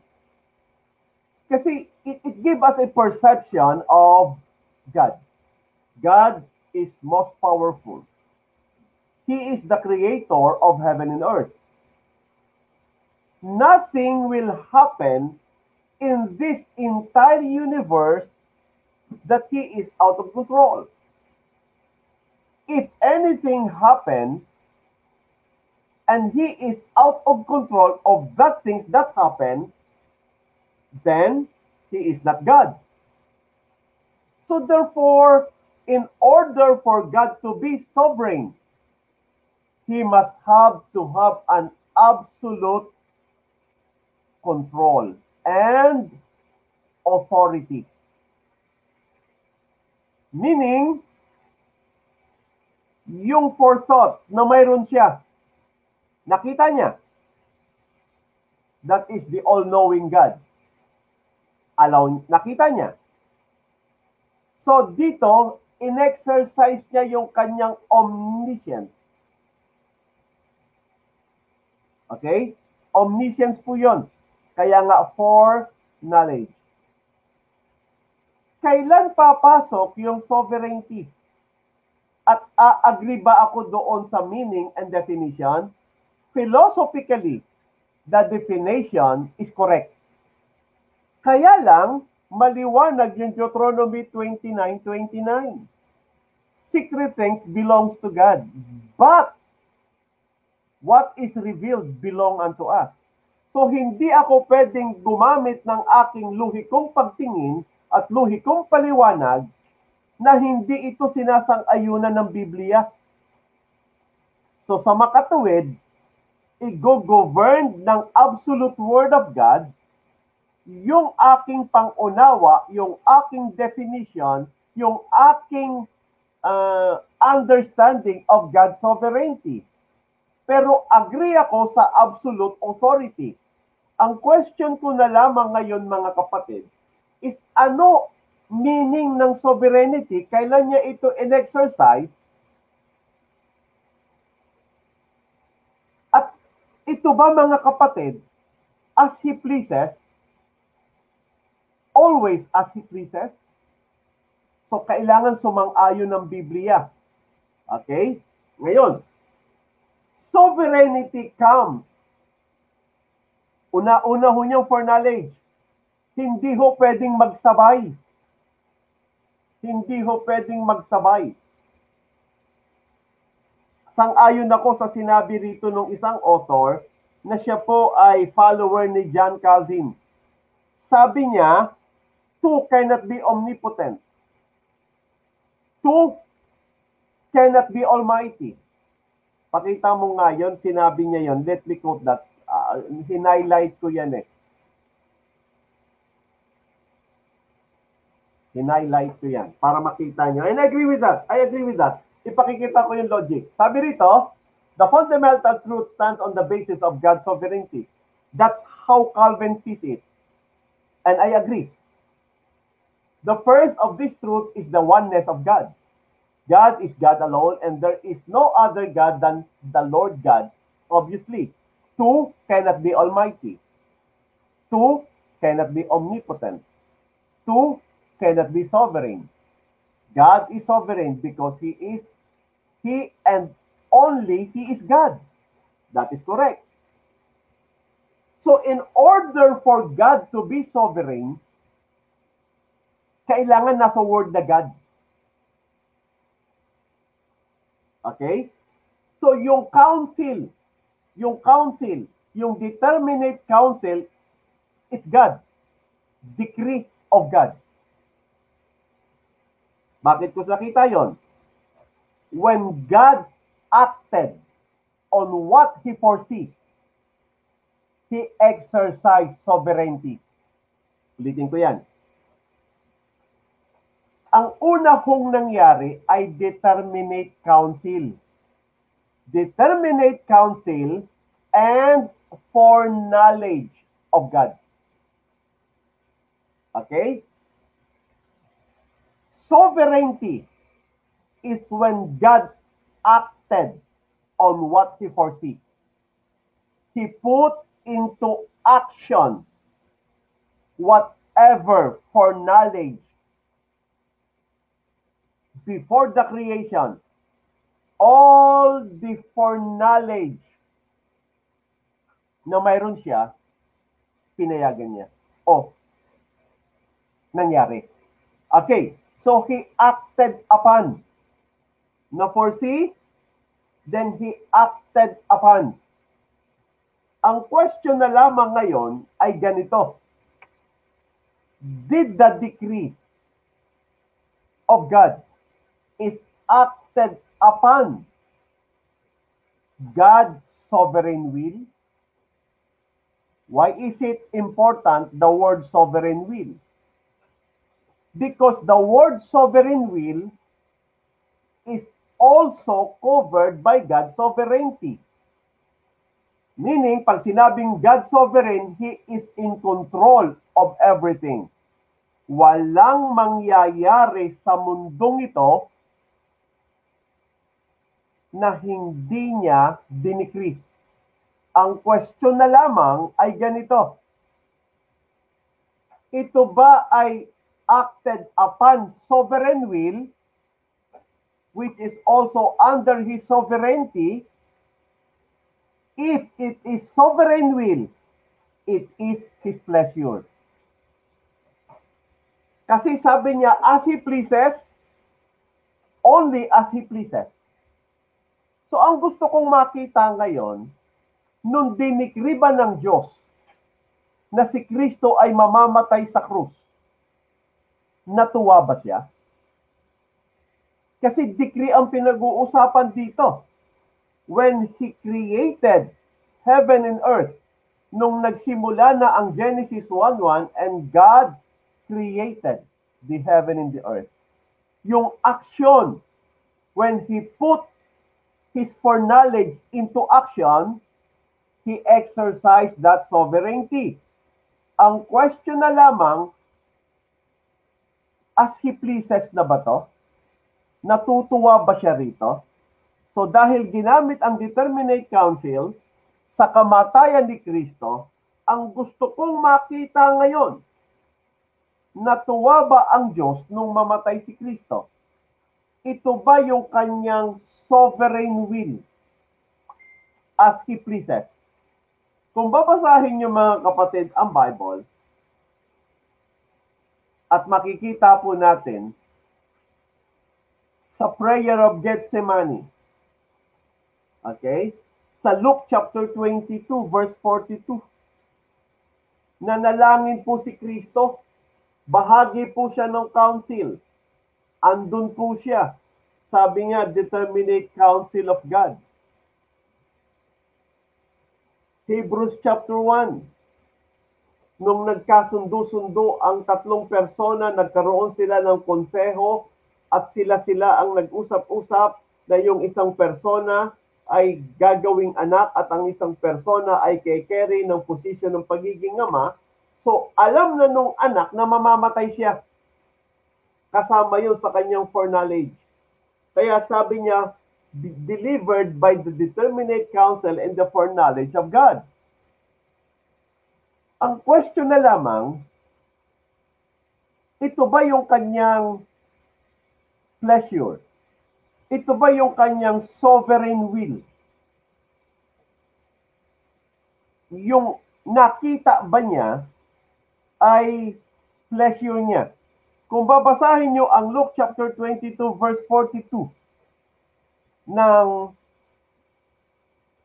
sa Bible, ito yung prayer in Gethsemane. Ito yung sabi ni Kristo, nagpe-pray siya sa Ama. Si Kristo mismo yung nananalangin ito, sa kanyang bibig lumalabas ang mga salitang ito. Isa sa persona ng Godhead, mga kapatid, kasama siya sa council, siya yung tinutukoy yung salitang determinate counsel of God, kasama siya ron. Ito yung kanyang prayer, saying, Father, if thou be willing, remove this cup from me. Nevertheless, not my will, but thine be done. Now, para maunawaan po natin, ano yung kahulugan na tinutukoy rito ng Panginoon, Jesucristo sa kanyang panalangin, remove this cup from me. Yung salitang cup, mga kapatid, refers to His death. Na kung pwede yung saro ng kamatayan ay wag nang dumaan sa akin. Sabi niya sa panalangin niya, wag akong mamatay kung maaari, if thou be willing. Father, if thou be willing, remove this cup from me. Nevertheless, not my will, but thine be done. Tuloy niyo sa verse 43. At ang sabi ng Bible, notice, para makita mo kung anong emosyon mayroon ng Panginoong Jesucristo ngayon, mga kapatid, na yung laman ng kanyang panalangin. Tandaan natin, ang nababasa na po natin ngayon ay absolute truth.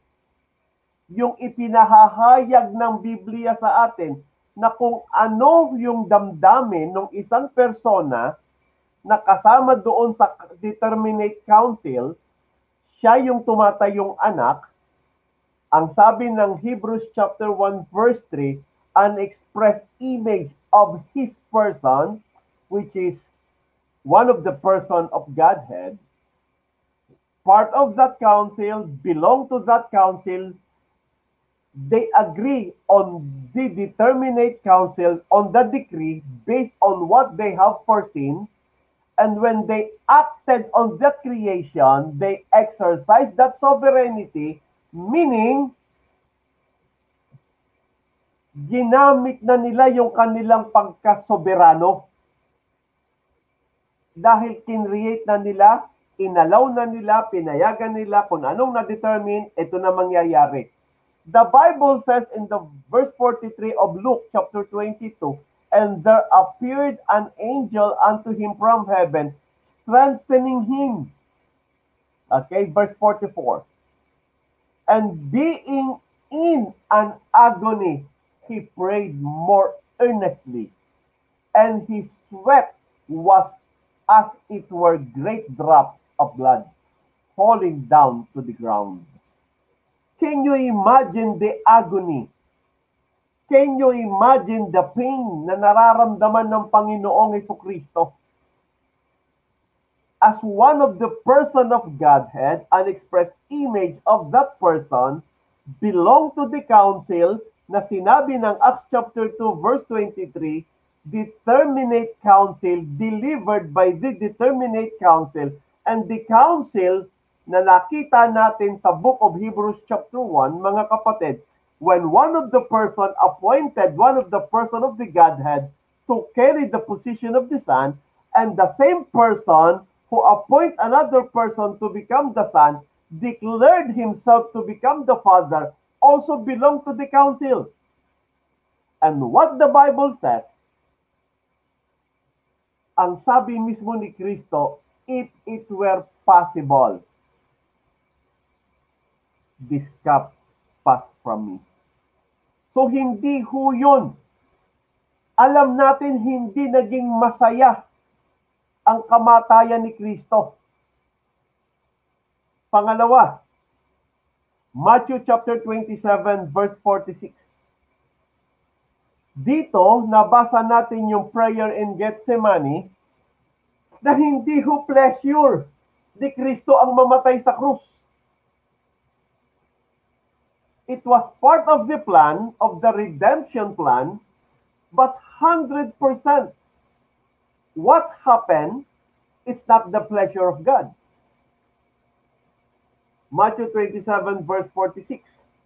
I am talking of God's foreknowledge, and now, ina-action na ng sovereignty of God. Agree ako that God is in absolute control. Ang kini-question ko po ngayon, yung definition na everything happened according to the pleasure of God. If that understanding is correct, based on the definition, meaning, dapat sinasang-ayunan ng Bible na talagang pleasure ng Diyos lahat. Tingnan po natin. Verse 46 of Matthew chapter 27, and about the 9th hour, ito yung nakapako na si Kristo. Jesus cried with a loud voice, saying, Eli, Eli, lama sabachthani, which is to say, my God, why hast thou forsaken me? So notice this, si Kristo bago mamatay, nakikiusap sa Ama, which is one of the person of Godhead, kung maaari lang, wag dumaan sa akin ang sarong ito, sarong ng kamatayan. The Bible record the agony, the pain, the sorrow na nararamdaman ng Panginoon na nagpe-pray siya na yung kanyang pawis ay parang dugo na bumabagsak sa lupa. So that, imagine the agony. So hindi ito nag-express ng pagiging masaya. At ngayon, nung nakapako na ang ating Panginoong Jesucristo sa krus, ang sabi ng Bible, He was forsaken by the Father. So hindi pa rin ito nag-express ng kasiyahan. Pero part po ito ng decree. Part po ito ng determinate council. Lahat po ito ay kasama sa foreknowledge ng Panginoon. Lahat ng nasasabi at nababasa natin sa Bible, bago pa mangyari, nakita na ng Diyos ito. When He acted on this and started the creation, God exercised His sovereignty. He is still in absolute control of everything. But the question remains is this. When God made a decree based on His foreknowledge, when He acted to exercise that sovereignty, did He acted based on His arbitrary will or sovereign will? Because even election are part of His sovereignty. Even those people who go to hell is also part of His decree. Anything that will happen or has happened, lahat ng nangyari sa mundong ito, lahat ng mangyayari sa mundong ito ay bahagi ng pagkasoberano ng Diyos. Kasama to sa kanyang foreknowledge, kasama to sa kanyang decree. Lahat ng ito. God will always be sovereign. Ang question na lamang, anong ibig sabihin ng pagkasoberano? Anong kahulugan na ang Diyos ay sovereign? Okay. So dalawa ho, hindi ako sumasang-ayon doon sa definition. Basahin natin uli yung definition ng Calvinistic definition of God's sovereignty. Sa akin incomplete. The way I see it, tingnan nyo kung tama ako o mali ako, tingnan natin sa liwanag ng salita ng Diyos. Ipinakita ko sa inyo na ang kamatayan ni Kristo ay hindi naging kasiyahan ng Diyos. At nakikiusap si Kristo, kung maaari, this cup will pass from me. Ang sabi ng kanilang definition, tingnan nyo po, makikita nyo rin sa net, i-research nyo po yung Calvinistic view of God's sovereignty, i-research nyo po. Tingnan nyo. Kung mali yung nakuha ko, tingnan nyo yung kanila. Tingnan nyo yung kanilang definition. Okay? To say that God, yung yellow, to say that God is sovereign, is to say that God is God. Correct. Walang question dyan. And that because He is God, now this is now the conclusion, and that because He is God, that's how they see it. And that because He is God, He does as He pleases, only as He pleases, and always as He pleases. Now, that definition is 100% will deny the free will of men. If that definition is correct, if I will accept that definition, that is automatically will give the consequence that man has no free will at all. Simple consequence niya yan. If I will accept that definition. Why? Because everything that will happen in this universe is based on God's arbitrary will. Meaning, pag sinabing arbitrary will of God, lahat lang ng gusto niya at kung saan siya masaya, yun lang ang mangyayari. So lahat ng nangyayari sa mundo, based on God's sovereign will. To exercise His sovereignty. Yun yung meaning yan. At dahil yan ang definition, the consequence of that definition, you will deny the free will of men. Okay? And God orchestrated everything on this planet. Let me prove to you again one thing. Na maraming nangyari sa mundo that God is still in control, pero nangyari. Okay, let me put it this way. If God is sovereign, ano meaning? Kung hindi ko tinatanggap yung definition na yan, to say that God is sovereign is to say that God is God, and that because He is God, He does as He pleases, only as He pleases, and always as He pleases. You know why? Because what the Bible says is this: maraming nangyari sa mundo, hindi natuwa ang Diyos. As simple as that. Number one, nung magkasala si Lucifer, hindi natuwa ang Diyos.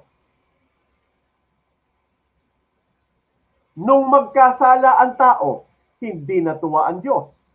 Pero nakita niyang magkakasala, alam niyang magkakasala, part yan ng kanyang foreknowledge. When He acted on creation, He exercised His sovereignty. But you are God, you are the creator of everything. Therefore, you should do everything based on what you want, based on what you pleases. Well, that's logical, and that is logically accepted. Kaya lang may Bible. May naisulat sa Bible. At ang sabi ng Bible, confine ka lang sa kung ano ang ipinahayag, sa kung ano ang inireveal ng Bible. So therefore, kapag sinabi ko, as He pleases, this will be the consequence. Ano po yon? God is the author of sin. 100% yan. That is the consequence of that definition. Meaning, natutuwa ang Diyos sa kasalanan. Kasi hindi makakapasok ang kasalanan kung hindi mo pinayagan. Dahil soberano ka, walang mangyayari na hindi sa ilalim ng pagkasoberano mo. At ang pangunawa ko sa salitang pagkasoberano mo, lahat ng gustuhin mo, gagawin mo. Tama, may mga talata sa Biblia na sinabi yan. Pero may mga talata rin sa Bible na nagpakita na may hindi mo nagugustuhan na nangyayari. Pero nangyari. Halimbawa, hindi mo gusto na ang tao mapunta sa impyerno. Not willing that anyone should perish. You are a sovereign God. If I will understand your sovereignty that you do as you pleases, all as you pleases, therefore, yung pagpunta ng mga taong ito, natuwa ka. Ginusto mo yan arbitrarily. Pero base sa nababasa ko sa Bible, ang sabi mo, ayaw mo. Teka muna. Diyos ka eh. Pwede mong gawin lahat ng gustuhin mo at hindi masama. Kung ginusto mo na ang taong yung pumunta sa impyerno, hindi ka namin pwedeng questionin kasi Diyos ka. That is logical to accept that. Kaya lang, ang sabi mo, yung naipahayag lang, yung aming uunawain. Pero ayon sa Biblia, ang sabi mo, hindi ka masaya. Ayaw mo. Teka muna. So, ibig sabihin ba niyan, hindi ka Diyos? Ibig sabihin ba niyan, may nangyayari sa mundo na ayaw mo pero nangyayari? Ang ibig sabihin ba niyan, wala kang kontrol? Ang ibig sabihin ba niyan, nangyari yan, na kahit ayaw mo nangyayari, then hindi ka Diyos. Kung Diyos ka, hindi ka sovereign. Dahil sovereign ka at nangyari yan, dapat ginusto mo yan. Okay, ngayon, tingnan niyo po ito. When God, under His foreknowledge, lahat ng nakita ng Diyos mangyayari. Lahat ng nakita ng Diyos, that's the foreknowledge of God. Yung determinate counsel happened before the creation. Lahat ng mangyayari, decree mo yan. Kasama yan sa decree mo. At nung nilikha mo ang lahat-lahat ng bagay, you act based on your sovereignty. Agree ako dyan. Ano meaning ng sovereignty ngayon? So, dalawa ho ang meaning. Kung arbitrary will ang meaning, sovereign will niya yon. Ito yung kagustuhan niya. Yun yung meaning nun. Natutuwa ang Diyos sa mga kagustuhan niya. Okay? Doon siya napiplease. Kaya ang tawag doon, sovereign will of God. Kung nasaan, naroroon ang kanyang pleasure. So when God acted, listen to this, ang creation of God, all is for the glory of God. Everything for the glory of God. Kaya lang, nung pumasok ang kasalanan, pumasok din ang pighati ng Diyos.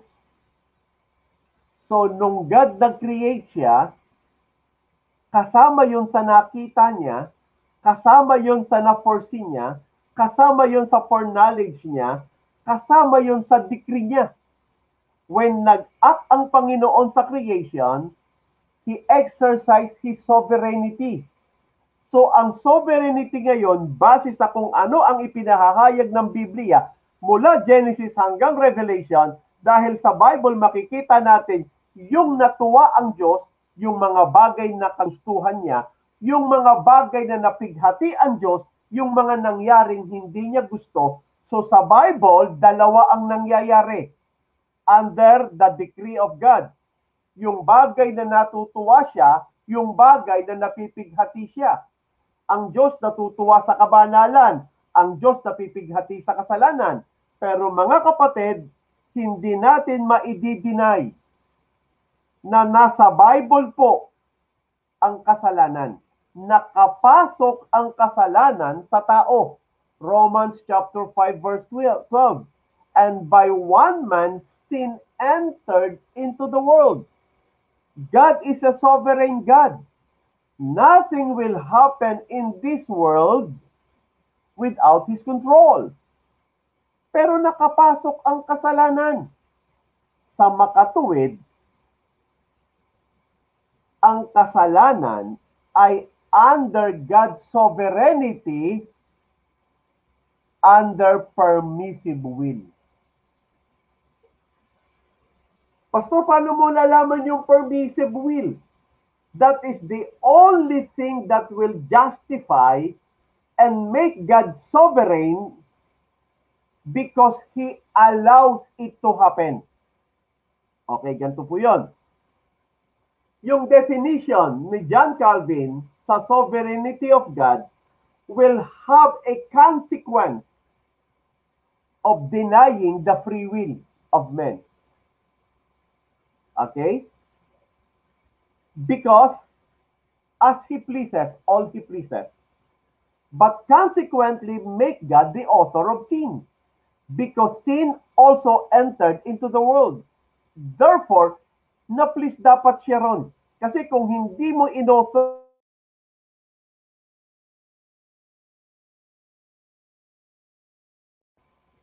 yan, salamat.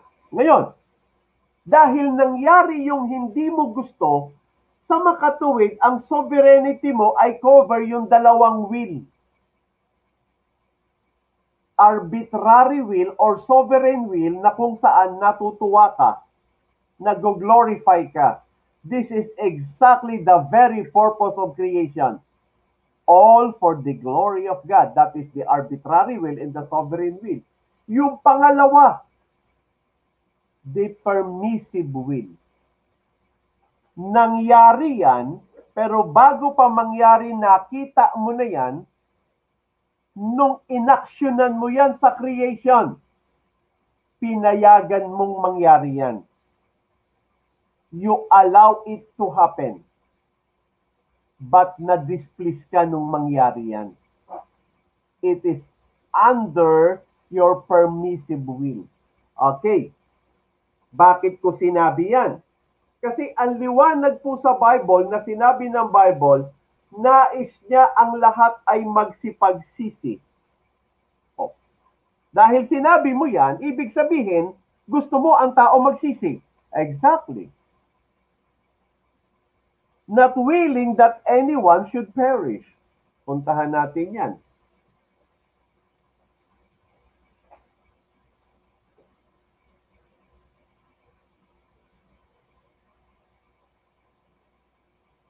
First Peter. Okay? Chapter 3 verse 2 Peter chapter 3 verse 9. Dito, the Bible is the revelation of God's will. Ipinahayag ng Diyos ang puso niya. Ipinahayag niya. At ang sabi niya rito sa 2 Peter chapter 3 verse 9, Sabi ko nga, the Bible is the expression of God's sovereignty, the revelation of God's will. Ang sabi rito, 2 Peter chapter 2 verse 9, the Lord is not slack concerning His promise, as some men count slackness, but is long-suffering to usward, not willing that any should perish, but that all should come to repentance. Sa makatuwid, ang liwanag ho, yung mga nasa impyerno ayaw ng Diyos. Pero the fact na pumunta ka sa impyerno at sabi ng Diyos, ayaw ko, pero nasa impyerno ka. Luke chapter 16, yung rich man napunta sa hell. Anong meaning? Hindi ka soberanong Diyos? Kung soberano ka, base sa definition ni John Calvin, dapat ikinatuwa mo na nasa impyerno siya. Ginusto mong nasa impyerno siya. Kasi nangyari, walang mangyayari na hindi mo gusto.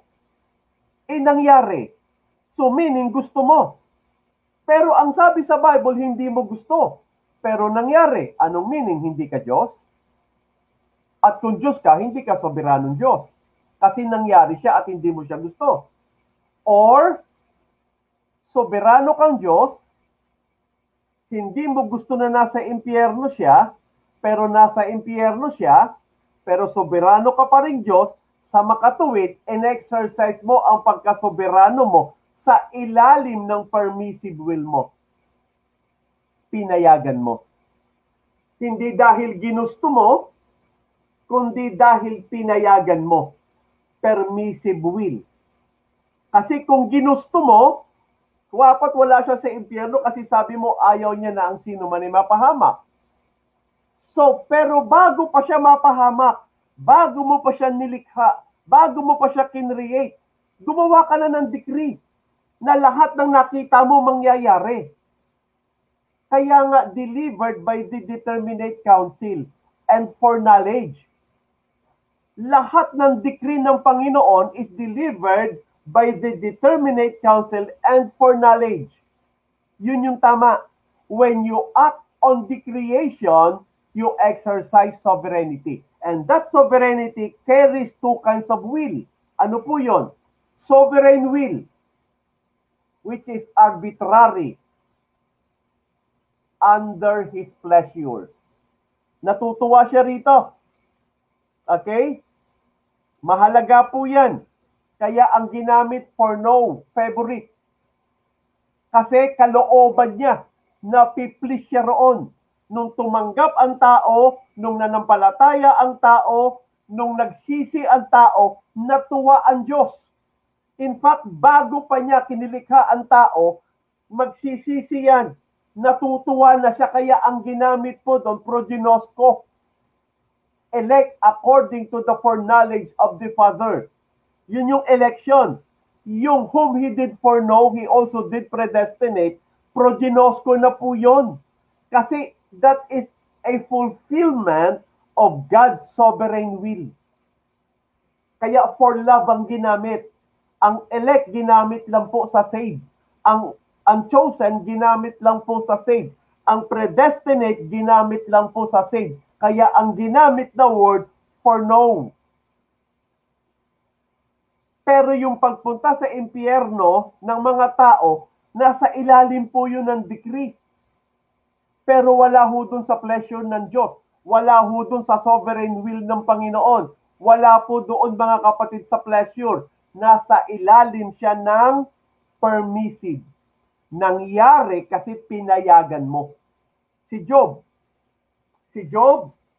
ay pinagmamalaki ng Diyos kay Satanas. Kinutya ni Satanas, ang sabi niya, pinagpapala mo siya. So, humiling si Satanas na kung pwede, parusahan. Anong sabi ng Diyos? Sige, gawin mo lahat ng gusto mo. Huwag lang ang buhay niya. Again, permissive po yun. Nangyari kay Job ang lahat ng pagdurusa, hindi dahil natutuwa ang Diyos na nakitang nahihirapan si Job. Bagkos pinayagan ng Diyos si Satanas na saktan si Job, kasi kung hindi mo papayagan, hindi kayang saktan ni Satanas si Job.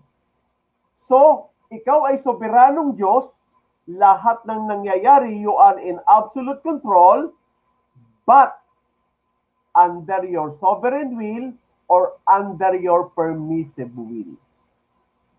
Yung nasa langit, sovereign will ng Panginoon yan. Yung lahat ng natumatanggap kay Kristo, sovereign will ng Panginoon yan. Bago ka pa tumanggap, bago ka pa magsisi, bago ka pa manampalataya kay Kristo, before the creation of the world, nakita na ng Diyos yan. Kaya nga ang binanggit ng Ephesians chapter 1 verse 5 with pleasure. Basahin natin. Ephesians chapter 1 verse 5. Kasi yun yung sovereign will. So we are indeed elected according to the foreknowledge. When God acted on the creation, all the foreknowledge will happen as part of the decree. Kaya nga ginamit ang sabi rito, having predestinated, Ephesians 1:5, having predestinated us unto the adoption. And that predestination, actually, according to the foreknowledge, sovereignty is when He exercised and start to create. He acted upon His sovereignty, saying, what I have foreseen must happen under the decree. So anong nauna? Foreknowledge, decree, and He act on sovereignty. And whatever He foreseen becomes His decree. And that decree must come to pass under two will. Arbitrary will or the sovereign will of God and permissive will. Ayaw ng Diyos, pero pinapayagan niya ng mangyari kasi soberano siya. Dahil pag di mo pinayagan, hindi mangyayari yan. At ang sabi rito, having predestinated us unto the adoption of children by Jesus Christ, and Christ to Himself, according to the good pleasure of His will. Exactly! Kasi gusto ng Diyos ang lahat ay magsipag-sisi. That is His sovereign will. That is exactly where He is glorified. That is exactly where He is pleased. That is why, ang sabi rito, foreknow. Whom He did foreknow, He also did predestinate. The word foreknow means favorite. The word foreknow means love. Means I am happy. I am pleased. The question remains this. Hindi ba under ng decree mo ang mga nasa hell? Hindi ba under ng foreknowledge mo ang mga nagdurusa sa impyerno? Hindi ba under ng pagkasoberano mo ang nasa impyerno? Meaning, natutuwa ka rin dapat sa kanila. Meaning, kalooban mo rin yon. Meaning, pleasure mo rin yon. Meaning, sovereign will mo rin yon. Kaya lang mga kapatid, hindi yun ang ipinapakita ng Bible. Ang sabi ng Bible, ayoko. Ang sabi ng Bible, ang Diyos galit sa kasalanan. Ang sabi ng Bible, mga kapatid, ang Diyos namumuhi sa kasalanan, pero may kasalanan sa mundo. Paano siya nakapasok kung namumuhi ka? Paano siya nangyari kung nadidisplease ka? Because you allow it to happen. Pinayagan mo. Kasi kung hindi mo pinayagan, hindi mangyayari yan. Kasi soberano ka. So, ang pagkasoberano mo, dalawa ibig sabihin. Ang lahat ng gusto mo under arbitrary will or sovereign will at lahat ng pinayagan mo under your permissive will mangyayari. Under your decree. Consequently, if you are a logician, you get this. If you will believe on the permissive will, it will automatically follow. You will agree on the free will. Cannot be denied. That is the consequence of the permissive will.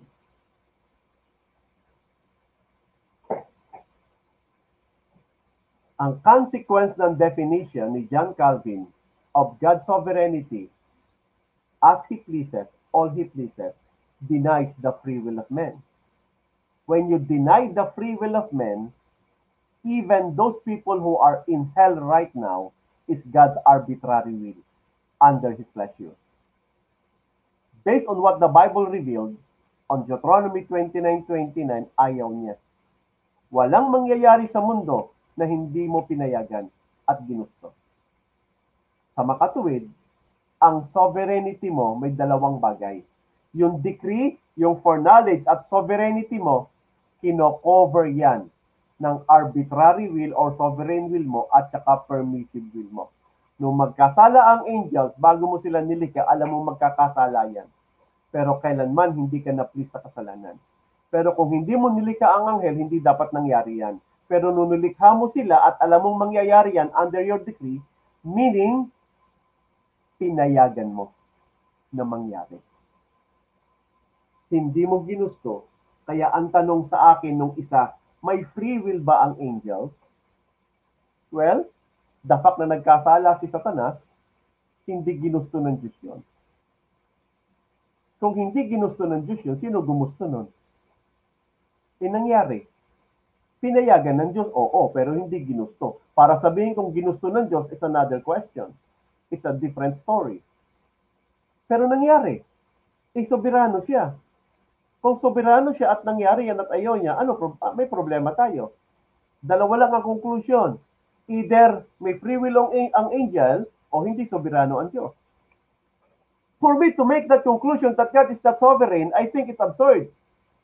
For me to make that understanding that God is not sovereign, I think that's totally in contradiction to the Bible.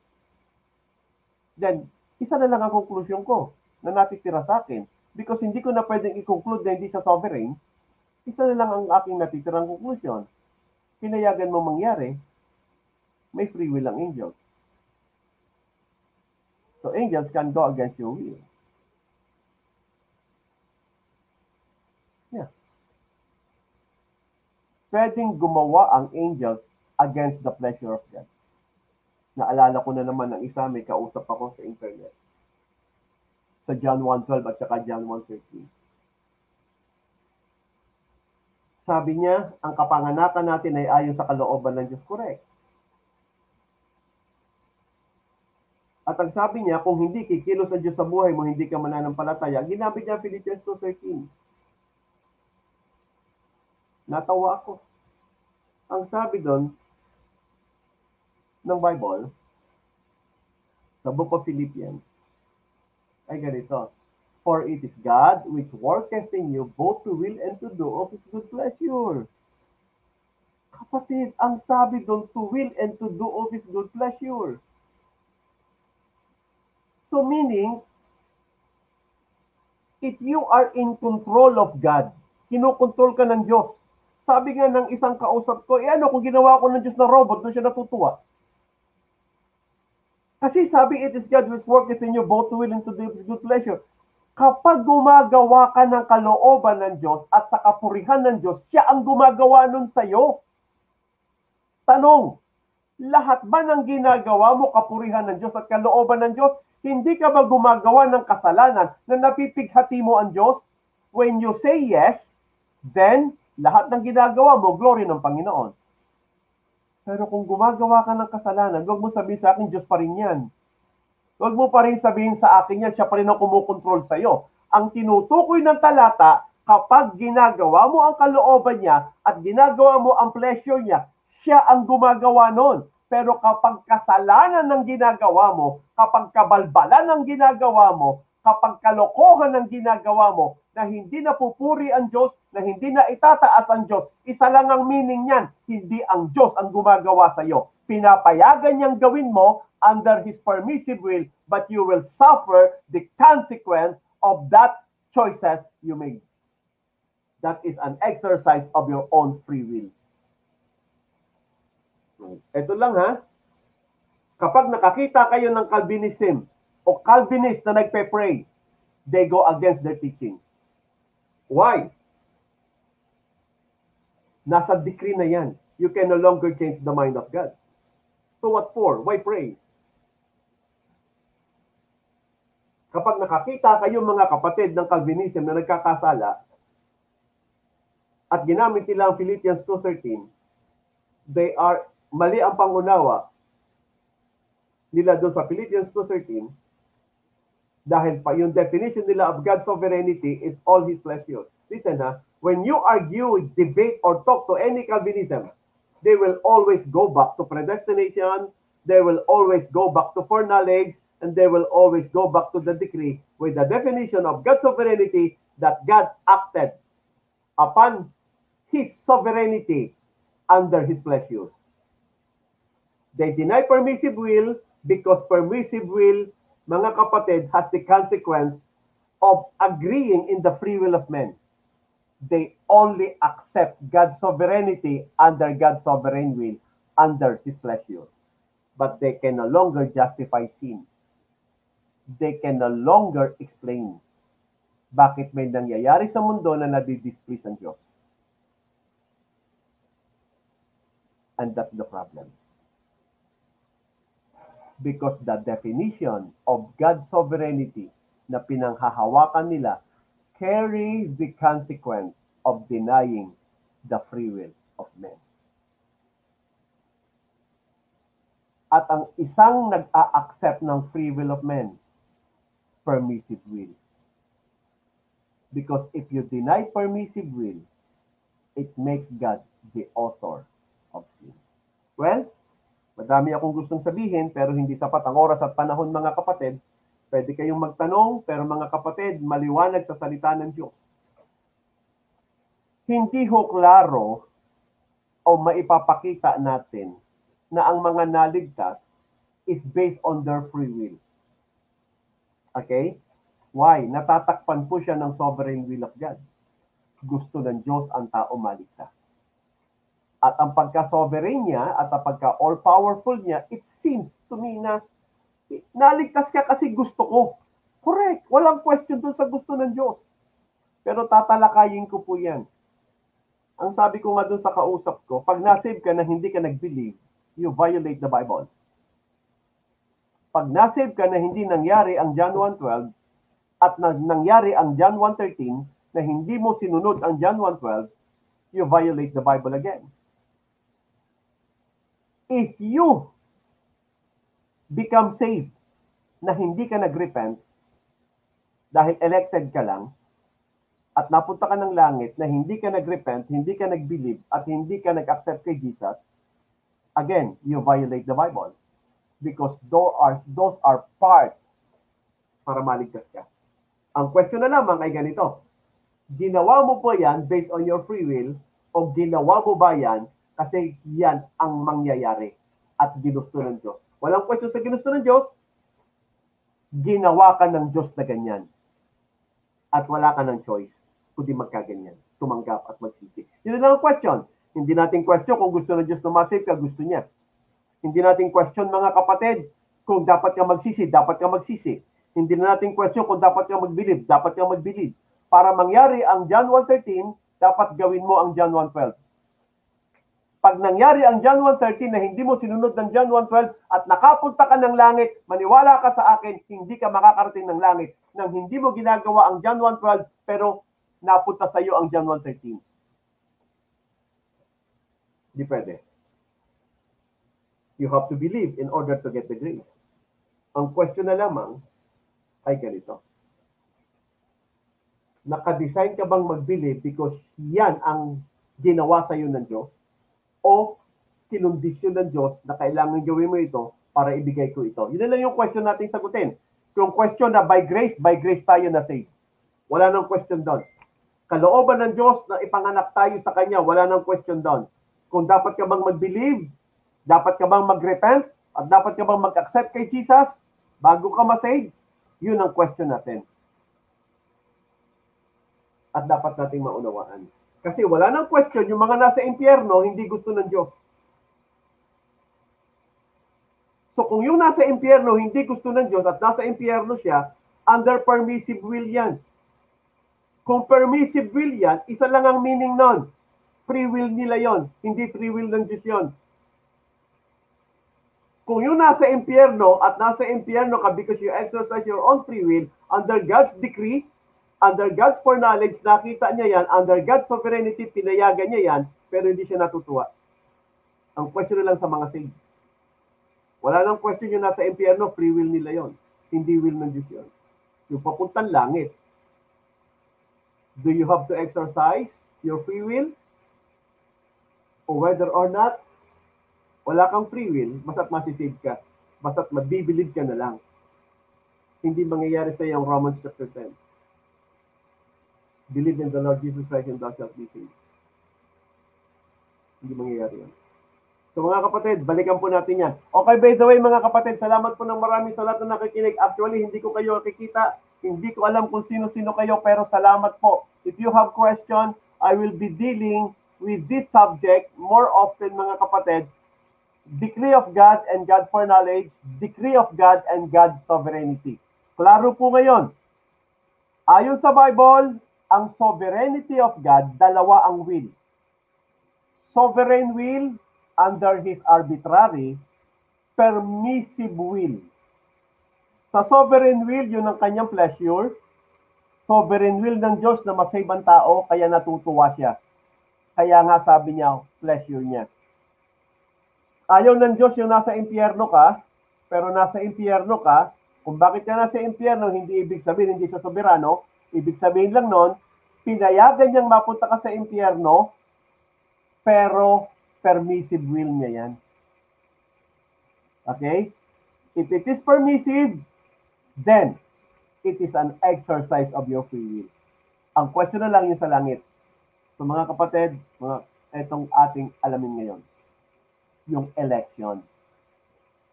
God's decree and the election. Maliwanag kanina, elect according to the foreknowledge of the Father. At yan ang gusto kong talakayan next time. Monday, alas 8 ng gabi, usap tayo uli. If you have questions, clarifications, please do so. Yung mga talata, I use Bible logic. Kulang ang oras ko, pero salamat ng marami sa lahat na nakinig. From now on, every Monday po tayo, 8 p.m. Kasi maraming gustong umattend, hindi available ng Friday. Pag ganun pa man, nangako ako ng 8, kaya itinuloy ko po siya. Salamat po ng marami mga kapatid. Pinupuri ko ang ating Panginoon. Salamat po sa lahat-lahat ng nakinig. If you have anything na gusto nyong linawin, sabihin niyo sa akin para maintindihan ko. Ano po?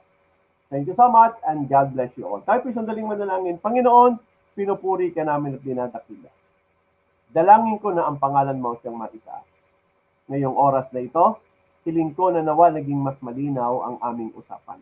We talk about your decree, your foreknowledge, and your sovereignty. So we understand that your sovereignty remains. Whatever happened to this world is under your control. Absolute control. But two things is clear. May mga nangyari na gusto mo at may mga nangyaring ayaw mo.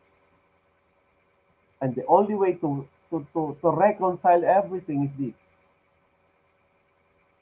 You have arbitrary will and permissive will.